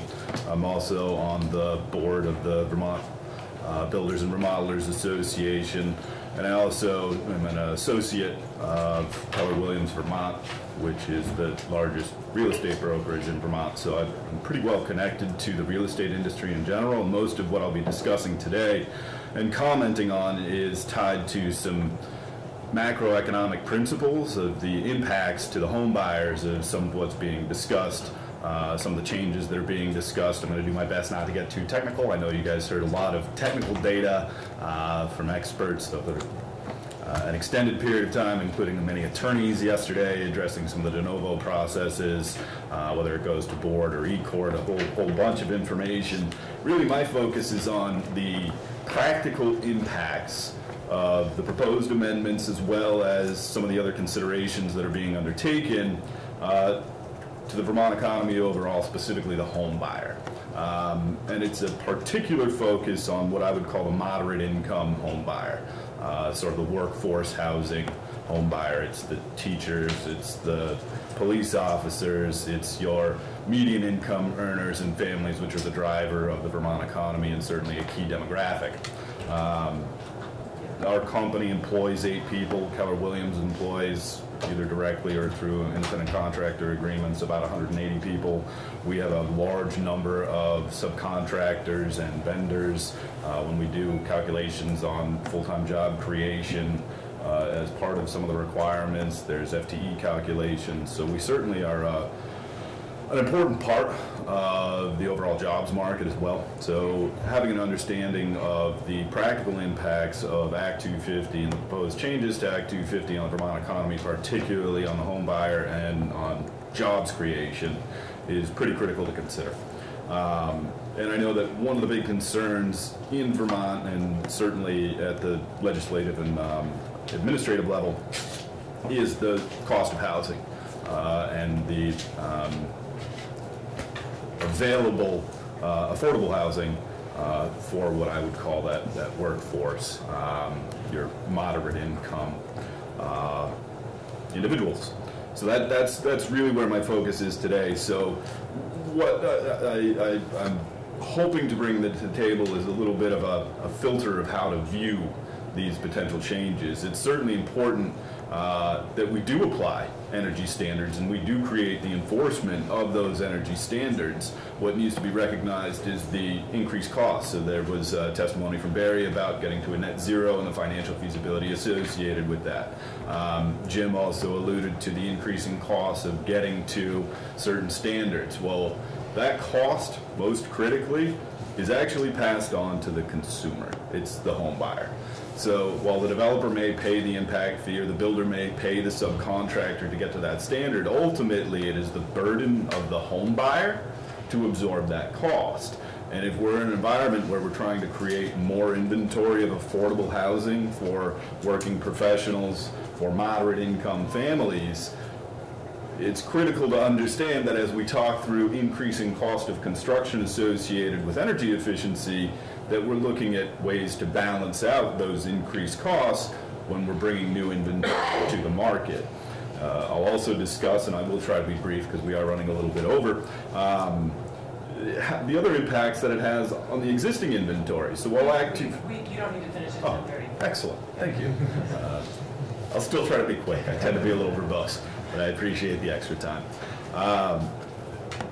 There is an impact on the existing inventory, so while Act 250 really governs the creation of new inventory, there's impacts that Act 250 and the proposed changes may have on the existing inventory and the existing home sales market.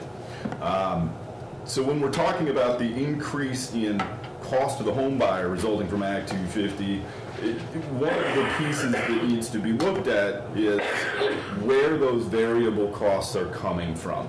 So to some extent, lumber, concrete, materials, those are all relatively, I don't want to say fixed costs, there's variability from house to house, but ultimately your 2,200 square foot house in Williston will have the same material cost as a 2,200 square foot house in Bennington. There's little variability there, so the question cost coming from. And some of that actually has to do with the entitlement process with Act 250 and some of the impact fees associated. A great example is the prime ag mitigation fee. Has doubled and close to tripled in certain zones in the last 2 years. Those increase in costs, while they're floated by the developer or whoever is doing the subdivision, ultimately they become a cost to the consumer. So as we're looking to enact or enforce existing standards and or new standards, it's important to recognize that there's a series of pieces that are creating increased cost, yes, to the developer, but ultimately the developer is merely a conduit to having the consumer, the home buyer, pay those costs. So I urge the committee and others to consider that as there's a enforcement and a drive towards an excellent goal of reducing energy issues with new inventory coming to market, that there may be some consideration of offsets or reductions in fees, perhaps even at the transactional level with the home buyer. There's property tax prebates that are in place based on income levels. These are the types of things that could be considered at the transactional level where perhaps the developer has paid that impact fee, and then it can then be a credit at a closing, for example, to that home buyer, bringing down that cost. So the fees that are collected can be utilized, but then the home buyer is not adversely impacted. There's also some challenges with Act 250 on the technical side. It's becoming increasingly technical, so you require third-party experts, whether that be civil engineers, attorneys, all sorts of different folks become part of the team. That dramatically increases the cost. The history of Act 250 came when there was far less robust local level, municipal and town level zoning ordinances, and it's certainly intended to protect the pristine beauty that is Vermont. I fly fish, I kayak all the time. I respect and understand the critical importance of protecting our scenic beauty. The piece that needs to be weighed into that is if we are increasing the cost of the home buyer through those protections, who will be able to remain to afford to stay in the state to actually be able to enjoy those things. And that is the fundamental, is this is, when you're doing a $2 million house, $15,000 worth of prime ag mitigation fees, depending on lot size and impact, immaterial. It's at that price point, this sort of average housing price point, let's say $200,000 to $400,000, where that becomes a significant material impact. So as Jim was indicating, there can be 15% increases associated with the cost of the home meeting these higher energy standards. Well, at some point, the workforce and moderate income individuals, your average Vermonter, the average person in the electorate, is not going to have the ability to meet those costs. Representative Forgan. Yeah, coming from an area where it's not unusual for a house to sell for $100,000, what you're saying is a very good point. And from a percentage basis, again, it's, if you look at Chittenden County, admittedly, and our company, we build higher end homes. Part of that is predicated on the fact of the cost of actually getting the lot and the infrastructure in place. I believe historically towns used to put in the roads themselves at their cost. Now it's the cost of the developer and then we hand it off. Ultimately, the cost to the developer should always be considered, it's not a cost to the developer. So when select boards talk about impact fees for upgraded water infrastructure, well, the developer will pay for it. Nope, the developer floats the cost. The cost ultimately passes through to the home buyer. So as we talk today about the proposed amendments, which are excellent, we need to strive towards creating a greener Vermont and continuing to maintain the natural and scenic beauty of our state, there needs to be offset somewhere else to not create this additional burden on the home buyer. Representative Bodie has a question. Sure.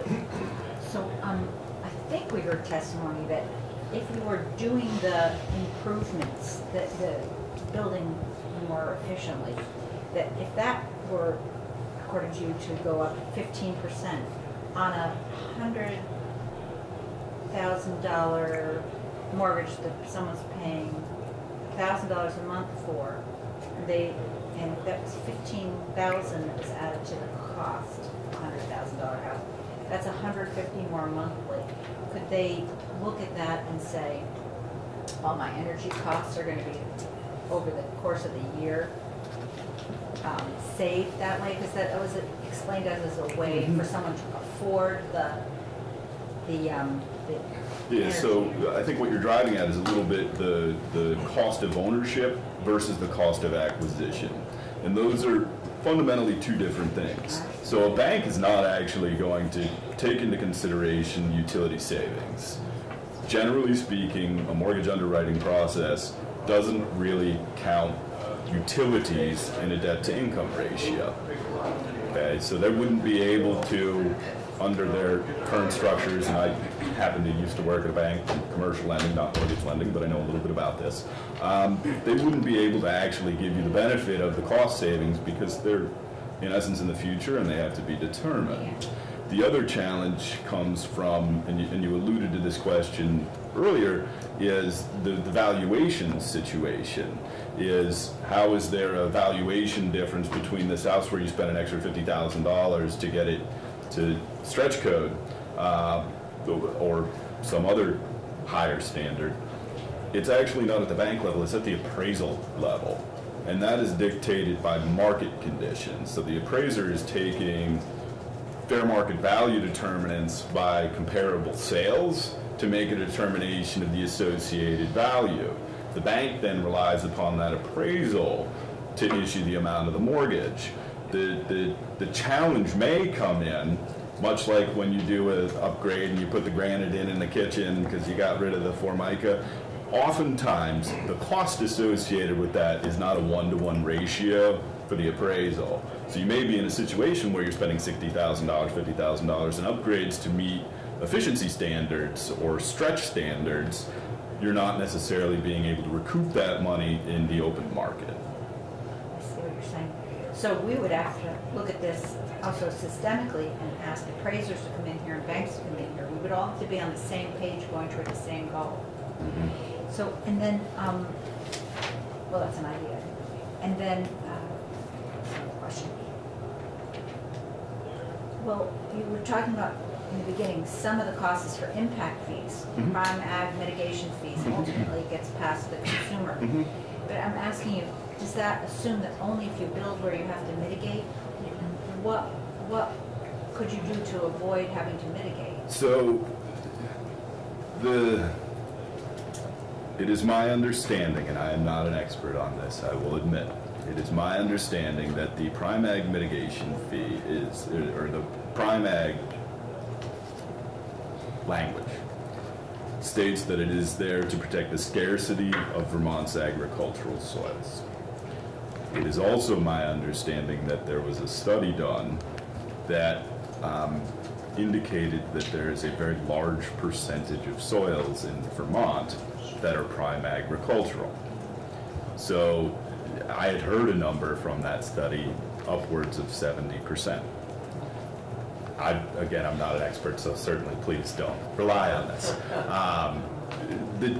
Speaking specifically to Chittenden County, and this is a more generalized way of addressing this, as the Criterion 9L, which was sort of, for lack of a better term, termed the anti-sprawl provision. This is, the creation of the intent to create more density in areas that are already developed to preserve the outer areas. What that creates is an environment where you now have limited land availability to support this increase in density.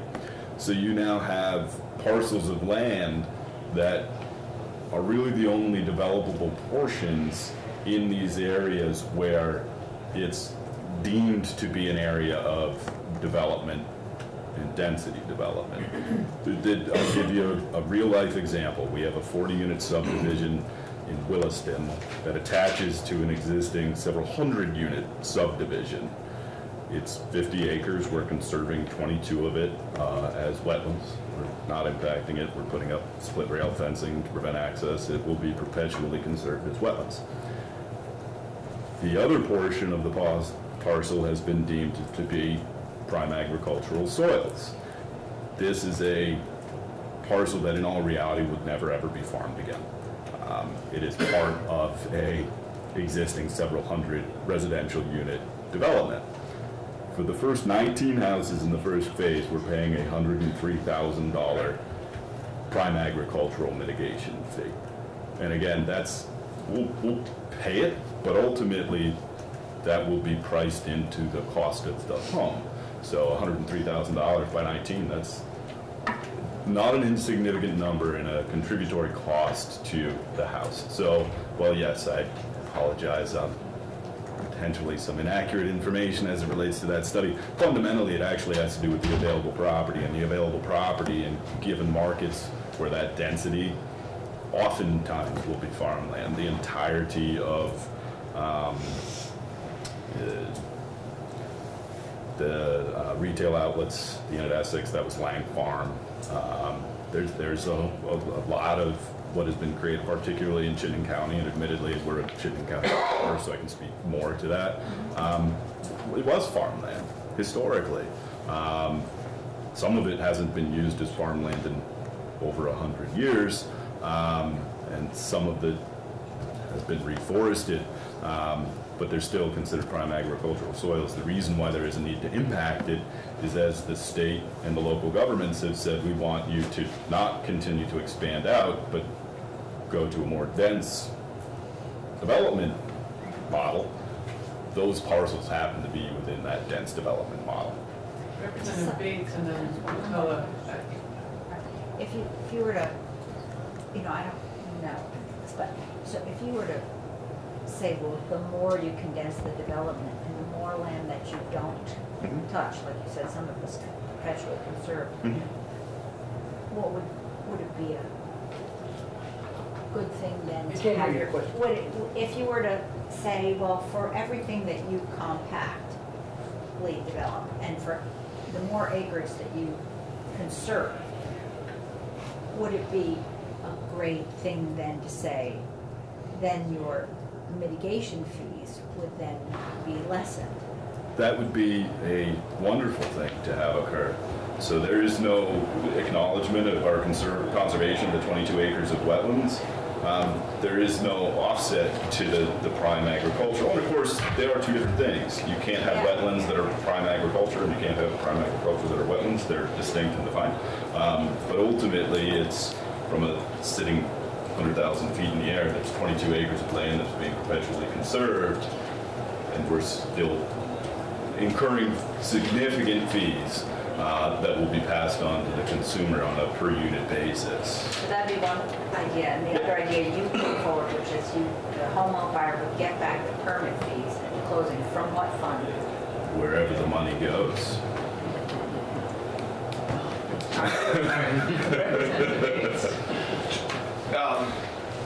In your opinion, in your professional opinion, realistically, can you build an energy efficient home like we're talking about, whether it's the Energy Star one or Efficiency Vermont, I think, can you build a home in the median you're talking about? And I'm just kind of curious what kind of home that truly is. Like what bedroom size and the whole thing. I'm just kind of curious. The reality is it is really challenging, particularly in the region in which I have my expertise. So I truly can't speak to Southern Vermont. Okay, that's fine. But within Chittenden County, and to some extent Franklin County as well, we have a number of people contact us looking to do new construction at a moderate price point. Let's use $300,000 to $350,000. Right. The challenge is actually having a parcel of land that can be purchased at a price point where you can build anything. Got it. So and I haven't had the opportunity to dive into the testimony about the impacts of Act 250 and the inventory challenges that it creates, but there's a limited amount of inventory that comes to market. And so when you have supply and demand economics plus the underlying costs and risks associated with development, it puts a substantial premium on anything that has achieved a permitting status.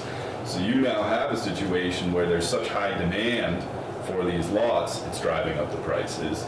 There's a recognition that there is in essence, a restriction on outward growth, which limits the amount of land even available to be permitted.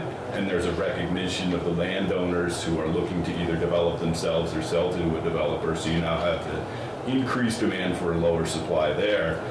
Once it actually makes it through the entitlement process, the appeal process can be burdensome for a developer. It's certainly a rightful process. I'm not somebody looking to remove somebody's appeal rights, though. You could have a situation where you're $500,000 in capital expenditures at risk out, and for $295, somebody can file an appeal and significantly slow you down on a legal conforming project. All of that creates a situation where you may have a half-acre lot in Essex that's $150,000. So that person who's coming to get a $300,000 to $350,000 house, it becomes an incredibly difficult conversation, and you really can't meet a reasonably sized home for a family and hit those energy standards and arrive at that price. That's what I was getting at. Thank you. Yeah. Thank you. There's a long way to get there. I've got to be a little bit diplomatic with Thank you. We actually have McCullough and then Morgan, and we need to now be aware of time. Yes. Okay, Cameron, my apologies, I did have to leave the room just as you were arriving. Yep. Are you representing BlackRock with your testimony, or is this more testimony for VBRS? Yes. All right. So the next question is, first, a quick statement. Offsets, awesome. They're a great tool that a lot of people have purchased. Fuel efficient or energy efficient electric vehicles, put in solar panels, and what have you, that are funded in part with offsets. That was the carrot that got the whole thing going. And so I like your idea about that. So does VBRA support the creation of offsets at time of sale? Part one question. I can't speak to the VBRA's support of that. BlackRock Construction certainly would support that. The VBRA, I haven't had detailed discussions about that concept. I would imagine that the VBRA would have general support of any amendment or change that will create an environment where more and more affordable new construction can come to market, because it will have a net benefit for all of the members of the VBRA. I like the parsed answer. Given that, I did not find your answer to the Representative Odie's question, just follow the money. I need to be more specific. Where do we find the money to do that? What do you have an idea of what program we could establish, where those dollars might come from? And so I think an ideal situation would not have the fee collected in the first place, admittedly. Which fee? Prime ag mitigation is an excellent fee to talk about, and it's an aggregation. So when you talk about energy efficient improvements, you can do a little weather stripping, and that's a few dollars here or there, and then you can add in increased insulation, and that's a few dollars here or there. It becomes a death by 1,000 paper cuts type situation. So prime ag is one where, in particular, it's sensitive because of the dramatic increase in that fee recently, right? Traffic impact fees certainly are important, as we have roadway challenges, and that needs to, there's an idea of being able to have the developer still pay the fee, but then crediting back perhaps on an income basis or a sales price point basis, right? Without necessarily having to go capital A, regulatory affordable, right? We have a tagline we'd someday like to roll out. We don't build affordable housing, we build housing that's affordable. The challenge is the underlying costs of securing land, the entitlement process, and then certainly the construction process that make it challenging to achieve that. Good. Thank you very much. Representative Morgan. No, time is fast, it's okay. I appreciate the opportunity. Yeah, thanks so much for coming in. Thank Very you. helpful. Both of you. Thank you very much. All right, let's take a 7-minute break and come back at 10 till we have,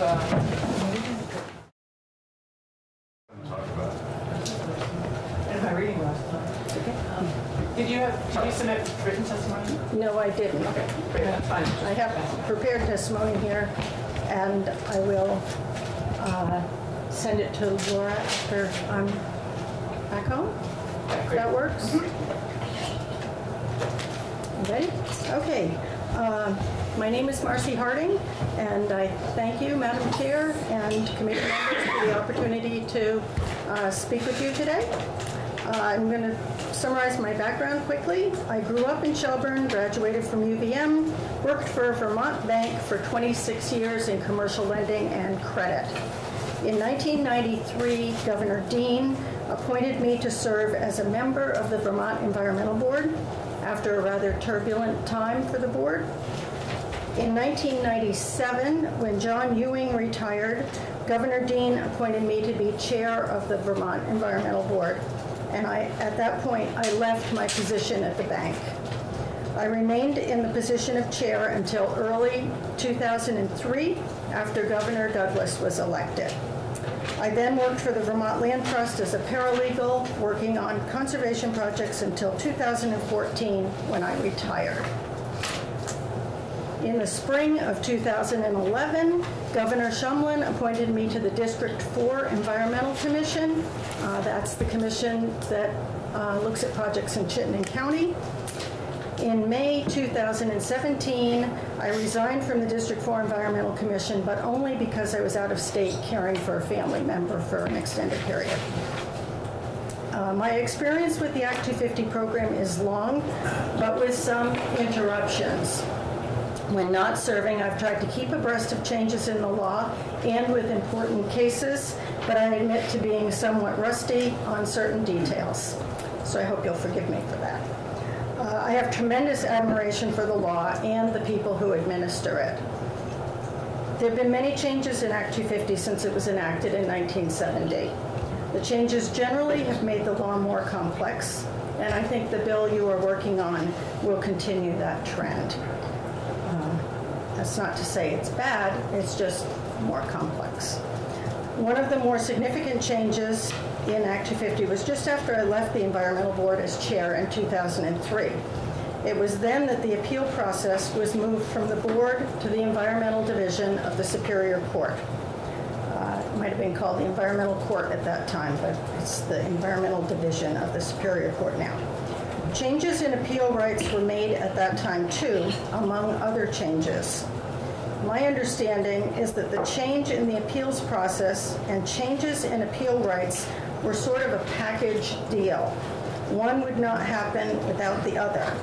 I think there was strong support for changing appeal rights, and the proponents of that change acquiesced to the change in the appeals process. I don't think the change in the appeals process was broadly embraced by proponents of the change in who could appeal. This is just a little aside, if you'll bear with me. Patricia Moulton Powden was my successor as chair of the Environmental Board. Governor Douglas had vowed to reform the permit process during his campaign. A framework for a bill had been drafted, but was not yet public. I recall Patricia coming into my office to get an overview of the job she was taking, and I was the one to inform her that if the permit reform bill passed, which it ultimately did, the job she had just accepted would be very different, as the board would no longer hear appeals. I hoped that she would oppose the change, but she did not have enough time to experience the benefits of a citizen board before she was immersed in the legislative process and the bill was enacted. Having observed firsthand the degree of effort put into the decision-making process at the board by board members and staff, I thought it was a serious mistake to move the appeal function to a court where just one person would make the decision on cases which often involve much complexity.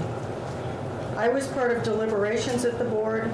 I saw the diligence with which board members would read and hear testimony and evidence, consider the law and case precedent, weigh the merits of the arguments, and reach a decision, often unanimous, but not always. The board also had the benefit of staff attorneys who would provide briefs to the board members on the law and case precedent. However, it was always the board that made the decisions, not the staff attorneys. If you bear with me here, I'm going to just run through the list of people that I served with on the environmental board and their background, because I think you'll agree that they bring valuable and varied experience. So running down the list, and these aren't really in any particular order, although as I get toward the bottom of the list, some of those people served for only a short time while I was there. So Jack Drake was a UVM geology professor. He was a former chair of the District 4 Environmental Commission. George Holland was a civil engineer. He worked for the Navy Seabees, if I have that right. If I'm saying that right. And he was a Vermont Technical College professor. Sam Lloyd, some of you may recall, was a former House member, and he was a former business owner in Weston, Vermont, the Weston Bowl Mill, and he was an actor. John Ewing was a former bank president, former chair of the District 4 Environmental Commission, and an attorney.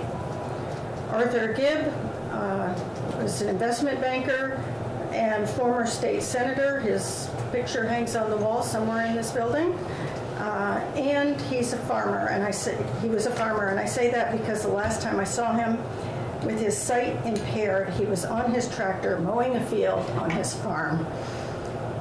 William Martinez was an electrical engineer for a utility company, CVPS, and former Water Resources Board member. Alice Olenek is an attorney from the Mad River Valley. Becky Norath was from Manchester, a former District 8 Environmental Commission member. Don Sargent is an IBM engineer and had very long service to the Environmental Board. Jean Richardson, this is off something I found on the web, lists herself as a UVM professor, maple syrup producer, organic inspector, consultant on rural development, agriculture, and environmental issues. Nancy Waples was an attorney. She's now a judge. Lawrence Bruce was an attorney, is now a judge. Gregory Rainville was an attorney, is now a judge. Steve Wright, former Fish and Wildlife Commissioner. Robert Page, medical doctor and former District Environmental Commission member, I believe. And John Farmer he was from Stowe, had some kind of business background. I don't recall the details. And he was a former state senator, I'm quite sure. And if I have any of those wrong, forgive me. I did that mostly from my own memory, but I think I have it right. In short, my message today is that I think 9 heads reach better decisions than 1. We had 9 on the environmental board, and we had some alternates as well, but compared to the environmental court, where just one person is making decisions, I believe that the board model was much preferable. I'd like to cite one decision that you may be familiar with. A large mixed-use business park was proposed at the I-89 Exit 1 in Hartford. The regional plan applied to this project. It contained specific language stating, and I quote here, principal retail establishments must be located in town centers, designated downtowns, or designated growth centers to minimize the blighting effects of sprawl and strip development along major highways and maintain rural character. The question in that case turned on whether the proposed project was considered a principal retail establishment. And with 35,000 square feet of retail space, the Supreme Court found that it was, reversing the decision of the Environmental Division. I believe that if 9 environmental board members had considered that case, they would have reached the same conclusion as the Supreme Court and the District 3 Environmental Commission. And I encourage you to read that case if you're interested. This is only one case, but there are other decisions I could cite. My point is, just as with this committee, when you have a group of people together, all focused on one or more questions, you will generally get better outcomes than with just one person. A citizen board will bring expertise, experience, and perspectives gained from different disciplines. I'm sure you've heard from attorneys who prefer the court process. Some might criticize the board process as being too informal. I beg to differ. I'm sure there are citizens who appeared before the board that found it too formal. Not all citizens were represented by an attorney. I believe the board struck a reasonable balance between being accessible and being formal, always giving parties due process. I suspect the cost to applicants and parties before the court is higher than before the board. And I reluctantly say that may be an unstated reason that some attorneys prefer the court process. One clear advantage to having appeals within the Act 250 process was the coordination between the board and commissions that resulted and the guidance the board was able to provide. I can think of several examples where the board developed guidance based on a case it decided, either within the decision or as a separate policy. Such guidance became instrumental in helping the commissions decide similar cases and often was eventually enacted into law. Examples include prime agricultural soils and traffic impact fees. Lifting jurisdiction is another such issue that you are now considering in the proposed bill. Now, on some specifics of the bill you are considering, it's a long bill, and I read it, but there's a lot in it. So thank you for reading it. I'm not sure everyone I've heard from has. Okay, section 6021A1 says candidates shall be sought who have experience, expertise, or skills relating to the environment or land use. I think it's beneficial to have some members who have such experience, expertise, or skills, but I don't think it should be a requirement for all members. And I say that because I think it would have been, it probably would have been a stretch to convince someone that I had those skills. And as an aside, I presume that prior service on a district commission or on a House or Senate Natural Resources Committee would suffice to meet that requirement. I hope. Representative Odie. Which section was that again? 6021A1.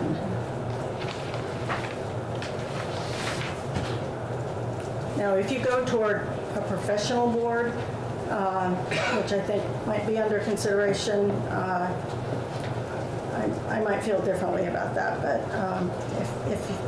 if it's a citizen board with 9 members or a large number of members, I don't think everyone that serves on the board needs to have skills relating to the environment or land use. Section 6026E, 6026E provides for former commission members to sit on a case if current members and alternates are disqualified or unable to serve. And I think that that language is simply moved from another section, so I don't think it's a new requirement. But I would suggest expanding this to include current commission members from other commissions who may be more knowledgeable about the current state of the law. And I say that because my recollection is that there are occasional cases where an entire district commission is conflicted and another district commission is called in to hear the case. That's just kind of a little technical thing. Section 8403A consolidates Act 250 appeals with appeals from A&R permits. I understand advantages of doing this, and I don't necessarily oppose them, but I would like to say that I think this change will make it more challenging to find good, willing candidates to serve the board. It takes time and effort to learn the Act 250 law, process, and precedent, which of course is always changing. And adding on top of that at least 23 additional permits governed by different sections of statute would be a little daunting.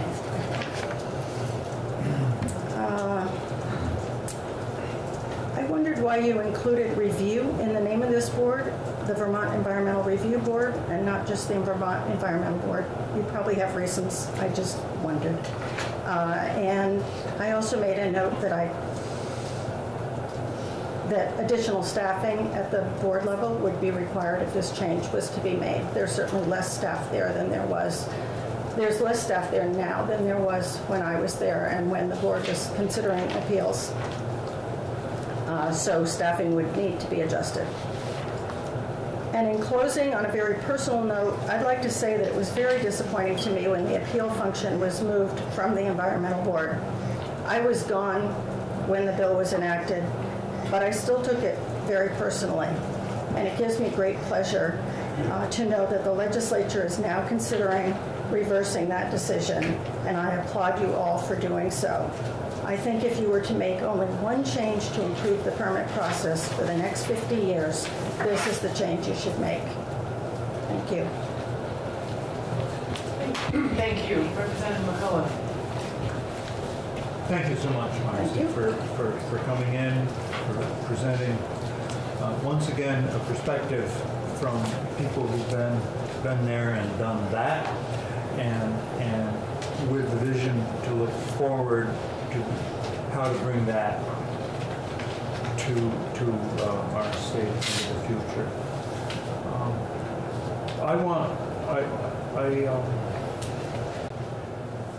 to put an exclamation point, I think, on the early part of your presentation where you listed, we could say the Magnificent Seven, but there were more than seven. I didn't count them.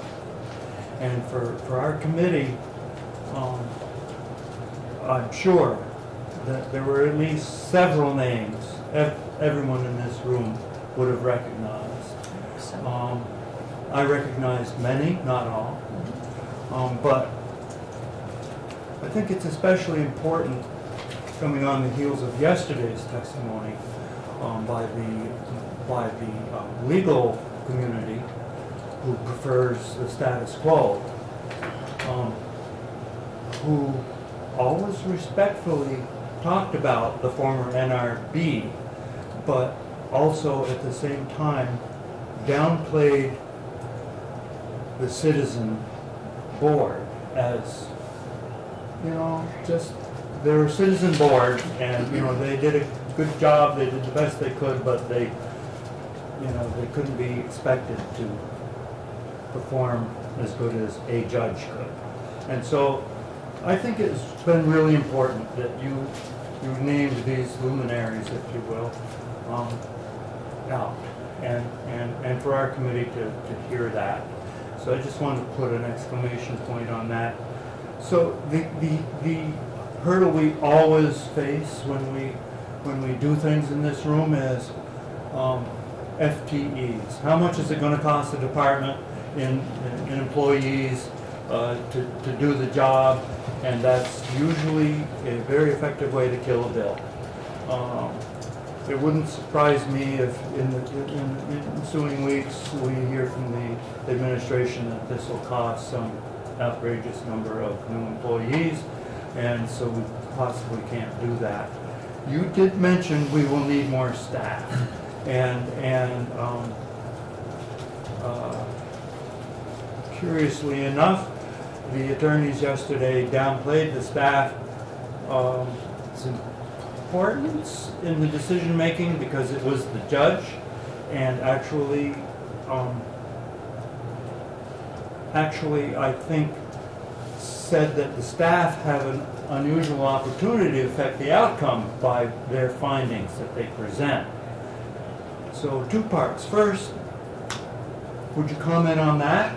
And secondly, is there an opportunity to get staff from existing bodies to flush out the verb. Okay.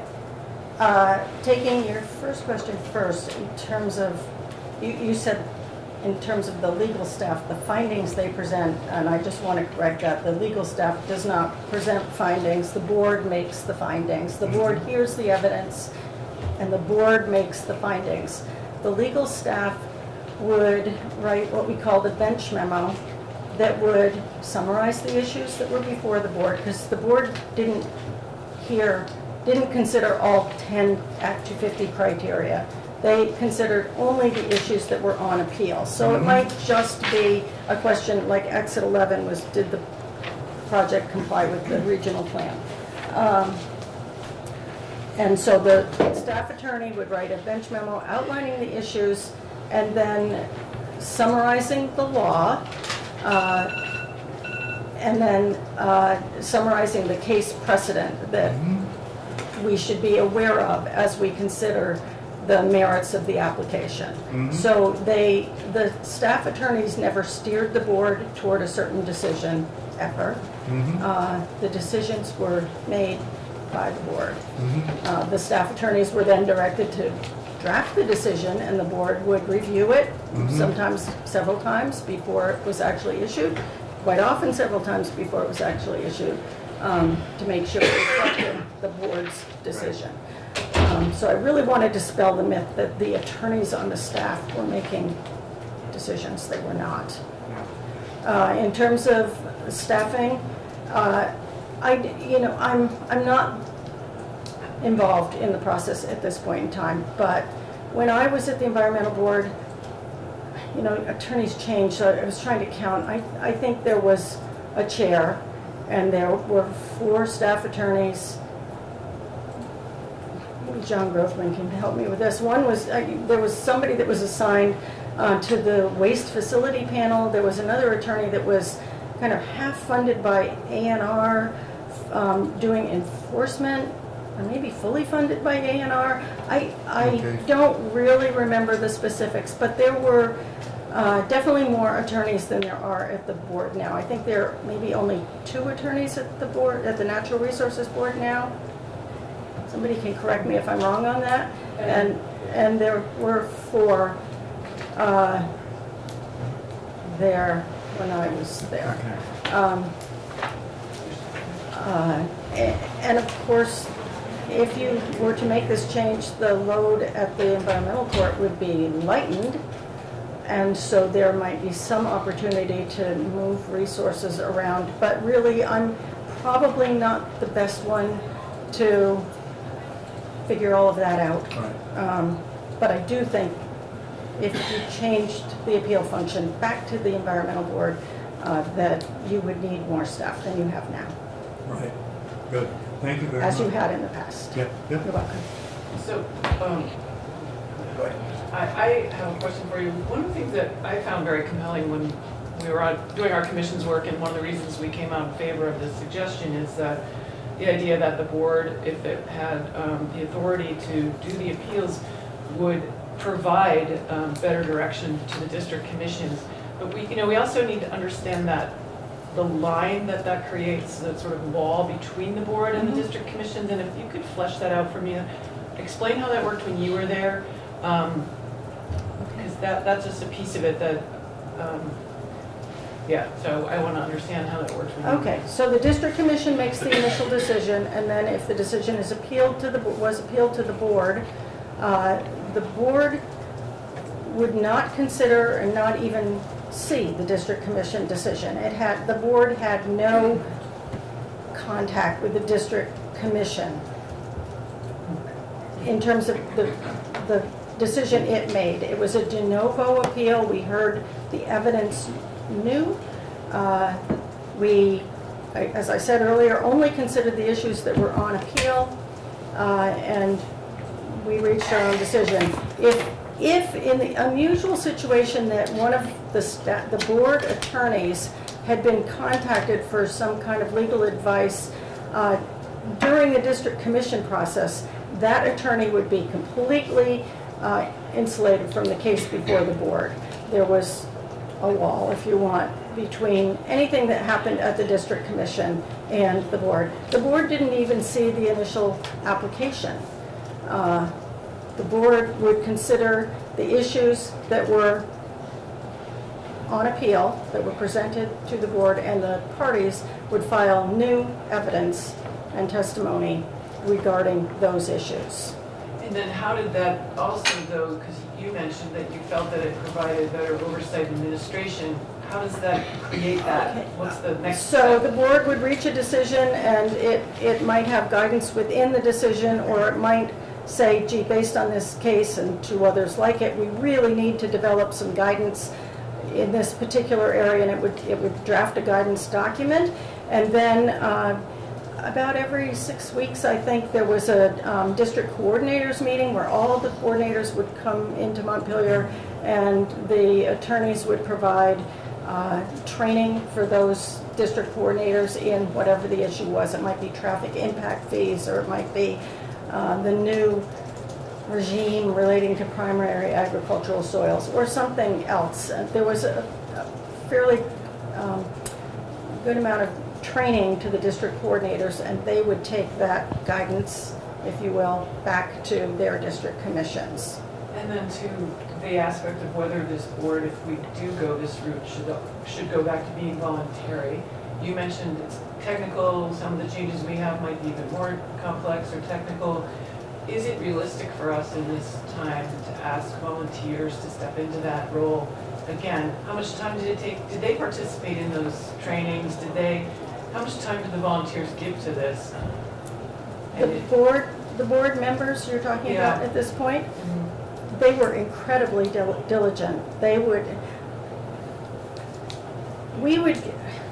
Milk crates. You probably know milk crates. We would carry cases around in milk crates. That's how much documentation, evidence, testimony there was. Often we required pre-filed testimony, just like you like to get pre-filed testimony in your committee, which I'm sorry I didn't provide, but there would be a lot of information to read in advance of the hearing, and our members did that.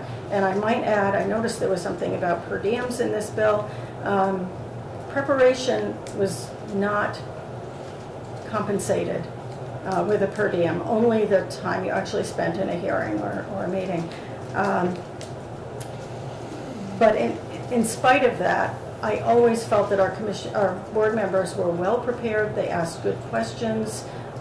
They understood the law. They understood, how to research case precedent. We had something called the E-Note Index, which listed kind of the key legal conclusion from all the environmental board decisions going back to the beginning of time, 1970.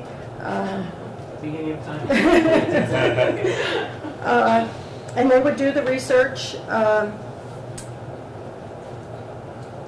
I think they felt privileged to be part of the process. And you think that we could expect that of volunteers in the year 2020?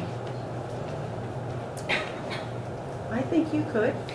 And would that be your preference if we go back to it, as opposed to a professional or quasi? Maybe there's some middle ground, a combination with some full-time, more than one. So that when I was there, the chair was a full-time staff person. I was a full-time employee. The other 8 board members only served on cases. They would be called for cases, and we had, was it monthly meetings every couple weeks? I can't remember, but we'd have regular meetings where all the board members would come, and we would deliberate on cases that we'd heard and issue decisions. And quite often we would hear, in those meetings, we would hear oral argument from parties whose case had been heard by a hearing panel of the board. So 1 or 3 members of the board would hear a case and draft a decision, and then the parties would have an opportunity to come in and argue for or against the decision, and they would do that before the full board. So that's another thing we did in just regular bi-weekly or monthly meetings. And yes, I think you could find members that would be happy to participate. And again, maybe a combination of some, maybe 3 full-time staff, professional board type people, and 6 citizen board type people, and maybe something like that would work. I really haven't given it a great deal of thought, but I do support the citizen board. Representative Lefebvre. Good morning. Good morning. When the change was made to go from the citizens board to the courts, one of the reasons that I'm aware of that was driving that change was to expedite the time it takes to achieve a permit. And I'm wondering now, in terms of that argument that was going on at the time and resulted in the change under the Douglas administration, if you testified or had anybody from the board, or if you have any sense of how long those permits really did take. I think there's statistics on that, and I was not involved. So Governor Douglas was elected. He had run on permit reform. The writing was on the wall for me. I knew that I was not going to be reappointed as chair. Well, I didn't know that until he called me and told me that, but you know, I did remain hopeful, I have to say. But I wasn't surprised when I got the call, and Patricia Moulton-Powden was the next chair. And in terms, the bill, again, it wasn't even public when I met with Patricia Moulton-Powden. She didn't know what was in the bill, and I left. She came. I stepped into another job somewhere else, and I was on a very steep learning curve, once again, in a new field of environmental issues, namely land conservation, and I was not involved in the 2003 changes. I was disappointed in them, but not involved. But your question was, I had something more to say about it. Don't mean to interrupt you. Go ahead. No, but I'm drawing a blank on what the rest of it was. Well, so. what you've said already, can I just jump to the question of, as you served as chair of that board, and the timing. Could see now that also that you could be replaced by a change in governors, wasn't the board more susceptible to political pressure than a court would be? I mean, a judge is, you know, basically has a 6-year period of service, and then he has to come before the legislature in order for us, in order to keep his job. Okay. And I'm wondering what kind of, you know, what was the checks and balance on the board? Okay, I should clarify, only the chair served at the pleasure of the governor. The other 8 members had terms that were established, generally, I think, 4-year terms, and they were all staggered. So a new governor could not change the makeup of the board significantly until those terms rolled off. So I think that's in response to that question. Yes, but you also asked about timing. I did, the timing. So I believe there are statistics about that. I know we had statistics when I was at the environmental board about how long cases took to process, and I believe there are statistics for the environmental court as well, and I don't believe the environmental court has speeded up the process. I think, if anything, it's a little slower, but I'm sure there's somebody here in this room that knows specifically the answer to that question. But Hold on. Go ahead. Yes, thank you. So it's your observation, hasn't it? I think there's statistics. It's more than my observation. I think there are statistics that show the average time it took to process a case at the environmental board and at the environmental court. But I'd also like to say, at the environmental board, we would consider the Act 250 permit only. At the environmental court, with consolidated appeals, they hear appeals of zoning decisions, Act 250 decisions, and A&R decisions. And quite often, well, let's go back to the environmental board model.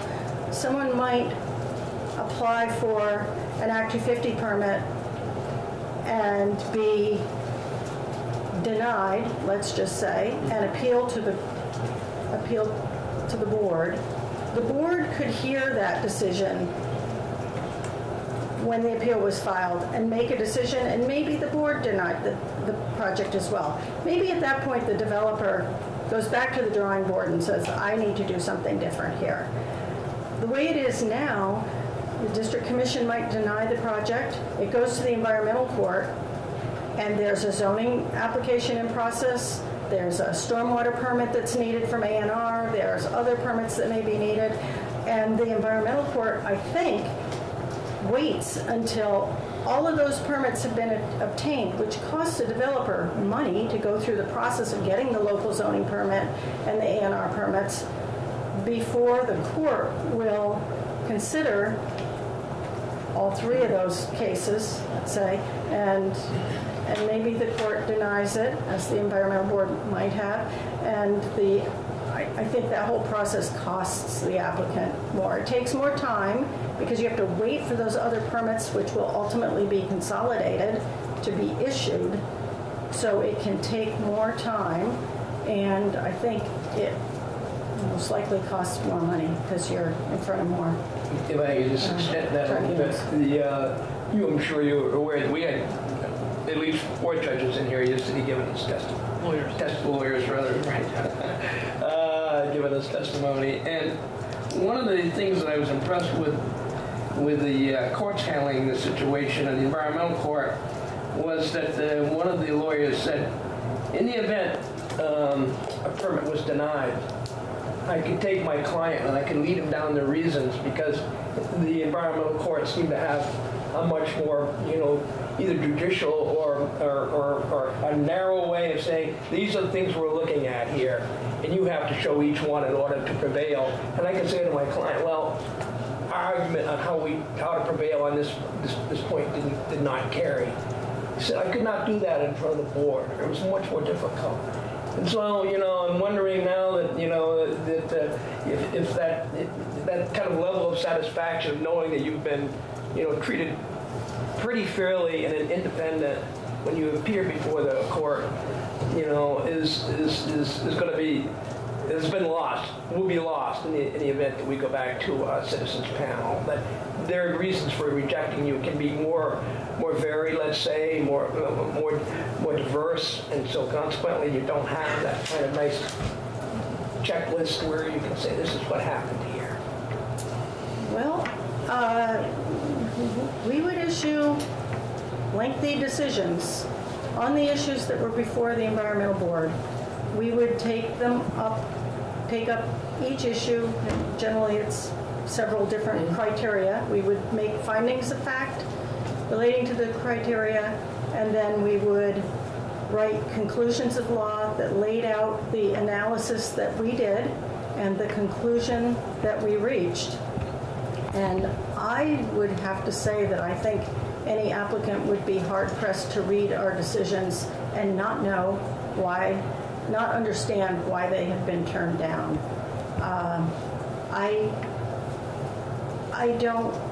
I guess I don't understand that comment. I think you can go back, all the environmental board decisions are on the website, and you can go back and read them, or read a few, and see how they were drafted and issued, and I just find it hard to believe that an attorney or an applicant couldn't read our decisions and understand where the flaws in the project's compliance with the 10 criteria were.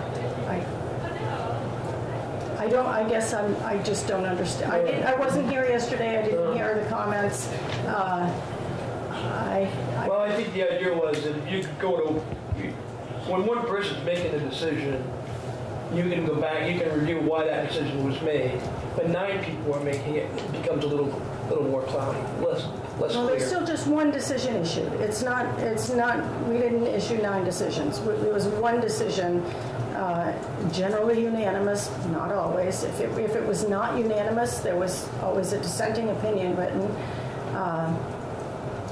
And again, I think the decisions were pretty well written and pretty clear. Representative McCullough. So sort of on that and on some of the questions I've already asked, I'll just comment that my friends and several yesterday, our personal friends who presented, very skillful, and represented the NRB as very good, but they were promoting way better, and so that was their job yesterday. They presented the former NRB and likely the new verb as being tougher for citizens to go and present their cases against than the court system that exists now. Really? Yes, really. So I'm just, that's your answer, I think. Thank you. It surprises me. We had citizens appearing before the board often, sometimes represented by attorneys, not always represented by attorneys. They also, I feel that did not like depositions of pre-filed stuff. They thought that added to the cost and added to the expense costs and added to the time. But you mentioned that I think you've mentioned that pre-filing was a practice and that it worked well. Could you comment on the Right. In some cases, the more controversial or complex cases, we would require pre-filed testimony.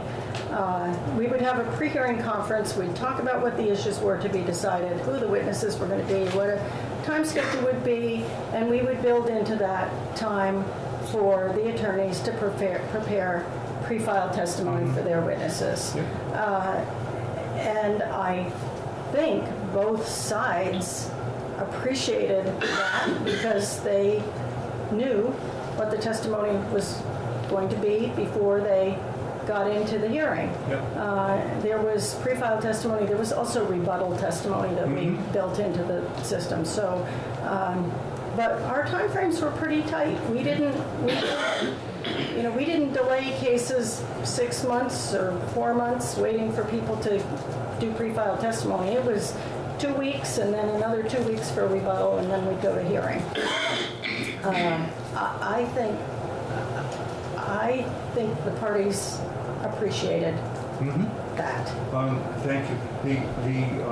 There's been a concern raised that the new verb would be in an awkward position as also, if you will, an educator, maybe often even providing some training, educator training, and direction to the district commissions, and then be hearing appeals made by the district commissions. I think you've already touched on that this morning, but would you put an exclamation point on that? Sure. The way that training normally worked was through the district coordinators. So the attorneys at the board would meet with the district coordinators. I, as a staff person, would not be in those meetings. I might stop in at lunch to just say hi to these people who worked out in the district offices, but I would not be involved in the training, call it that. But the attorneys and the district coordinators would discuss whatever the issues were.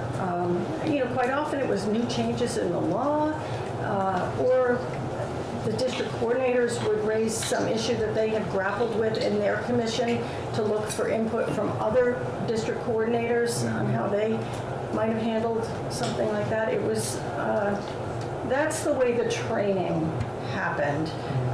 It was not the board meeting with district commissions ever. The only time we met, I take that back, there were 2 times. There was an annual meeting in the fall, and there was spring training in the spring.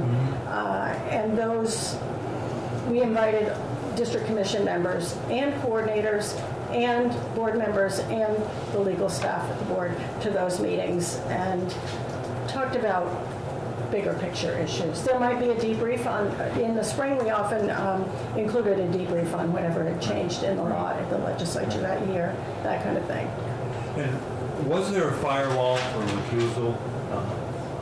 For recusal? Yeah, of a member who may have had an issue, who may have been maybe more intimately involved with a particular district commission decision.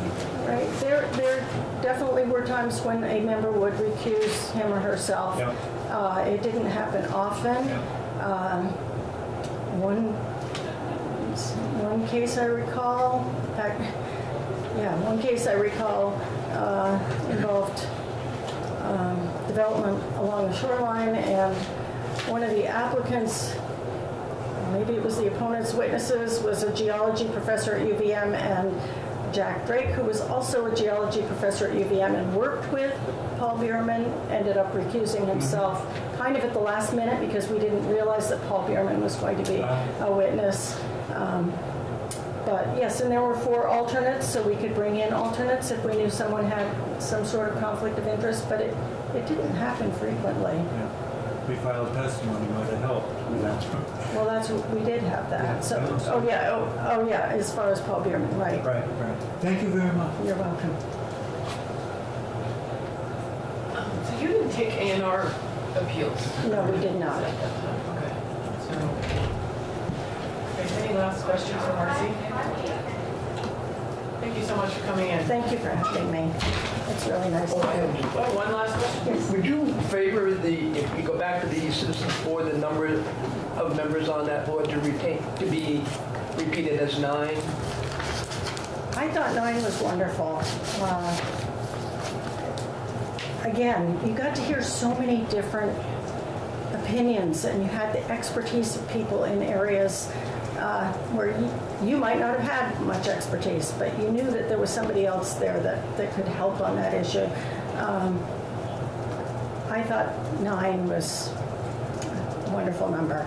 7, probably be fine. 11 might be a little unwieldy. Get down to 5. 5 is a lot better than 1. I mean, my message really is, just like with your committee, if one of you had to be deciding what to do with Act 250 for the next 50 years, compared to 11 of you, I think you're going to reach a much better decision with 11 of you at the table. And is it a 4-year service as well on the commission? On the commission? Yeah.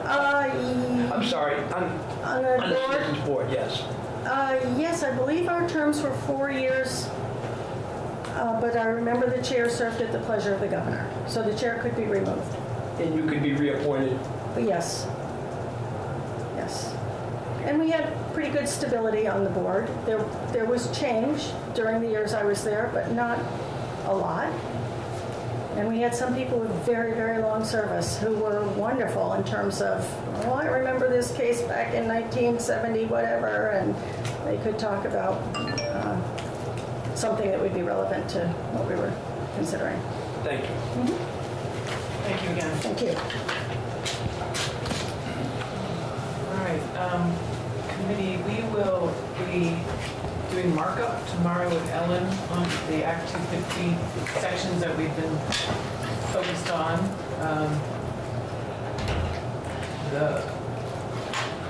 Let's see, I guess I would ask you all for your input. We can start with what we just have been doing, which is the administration and appeals. But we've also kind of we heard from the Building Association this morning, because that was a follow-up from last week's focus on the climate change aspect part of the bill. So what's your pleasure? Where's your mind in terms of Act 250 and the ability to dive into it? I'm up for what we just covered, it's fresh. Yeah, okay, administration and appeals. Yeah. Okay. I would have requested that we hear from a judge on the appeals. I know Brian Grierson, who's the administrative judge, and was previously, but that was I believe, a Superior Court judge, asked me why no one had contacted them to give testimony. And so I just bring that up. I heard that you talked to him yesterday just on the hall. That's what came up. So I would you know, given the fact that we're going to choose whether or not to keep the present system or change it. I think since he is part of this present system, somebody from his office himself should give an opportunity to testify.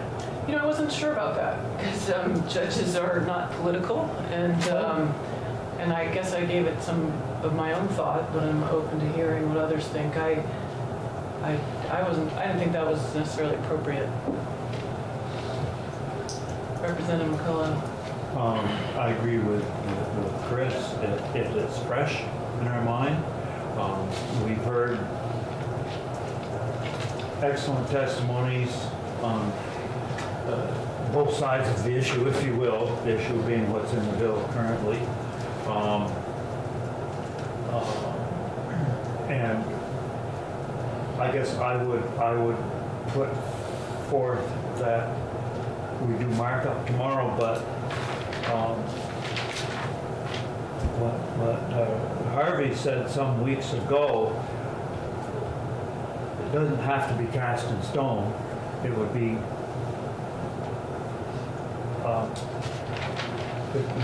we don't close the book on that section and move forward. It's for the purposes of the next iteration, and we could modify what we did at another markup and session prior to voting on a particular bucket, if you will, and I hope I'm paraphrasing your thought correctly. You got it pretty close. So I propose moving forward with a markup tomorrow. I'm and would invite the rest of the room to think about what we've heard and think, is it A or is it B? Or is it a combination of A and B, meaning what's in the bill and versus the status quo? Maybe it's a combination of the status quo and what's in the bill. And that's where I'm leaning, and hope to present some sort of offer in that regard for consideration as part of the markup.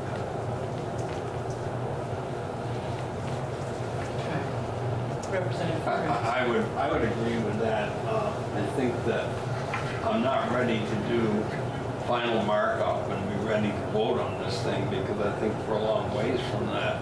But I think it would be good if we tried to pull together something on some of the sections that we've had quite a bit of discussion on, so that we kind of, rather than, we've heard a lot of information. I mean, this week we've heard this one this way, this one this way, this one this way.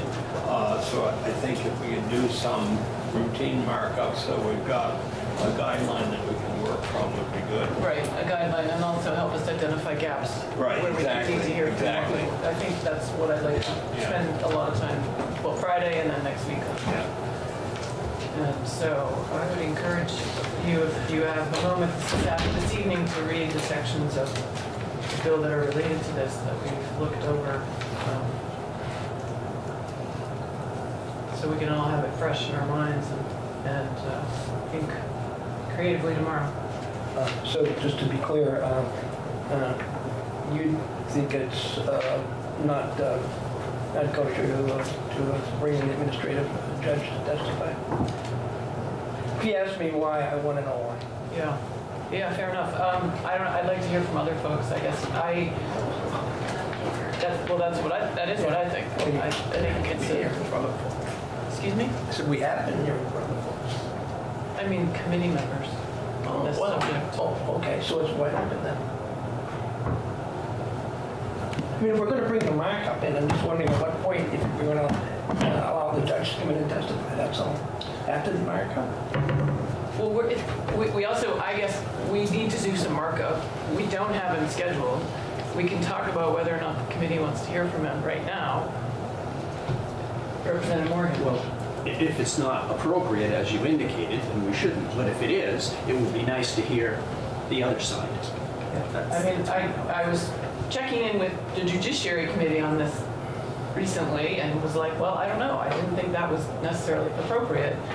and there was agreement on that. So they are, I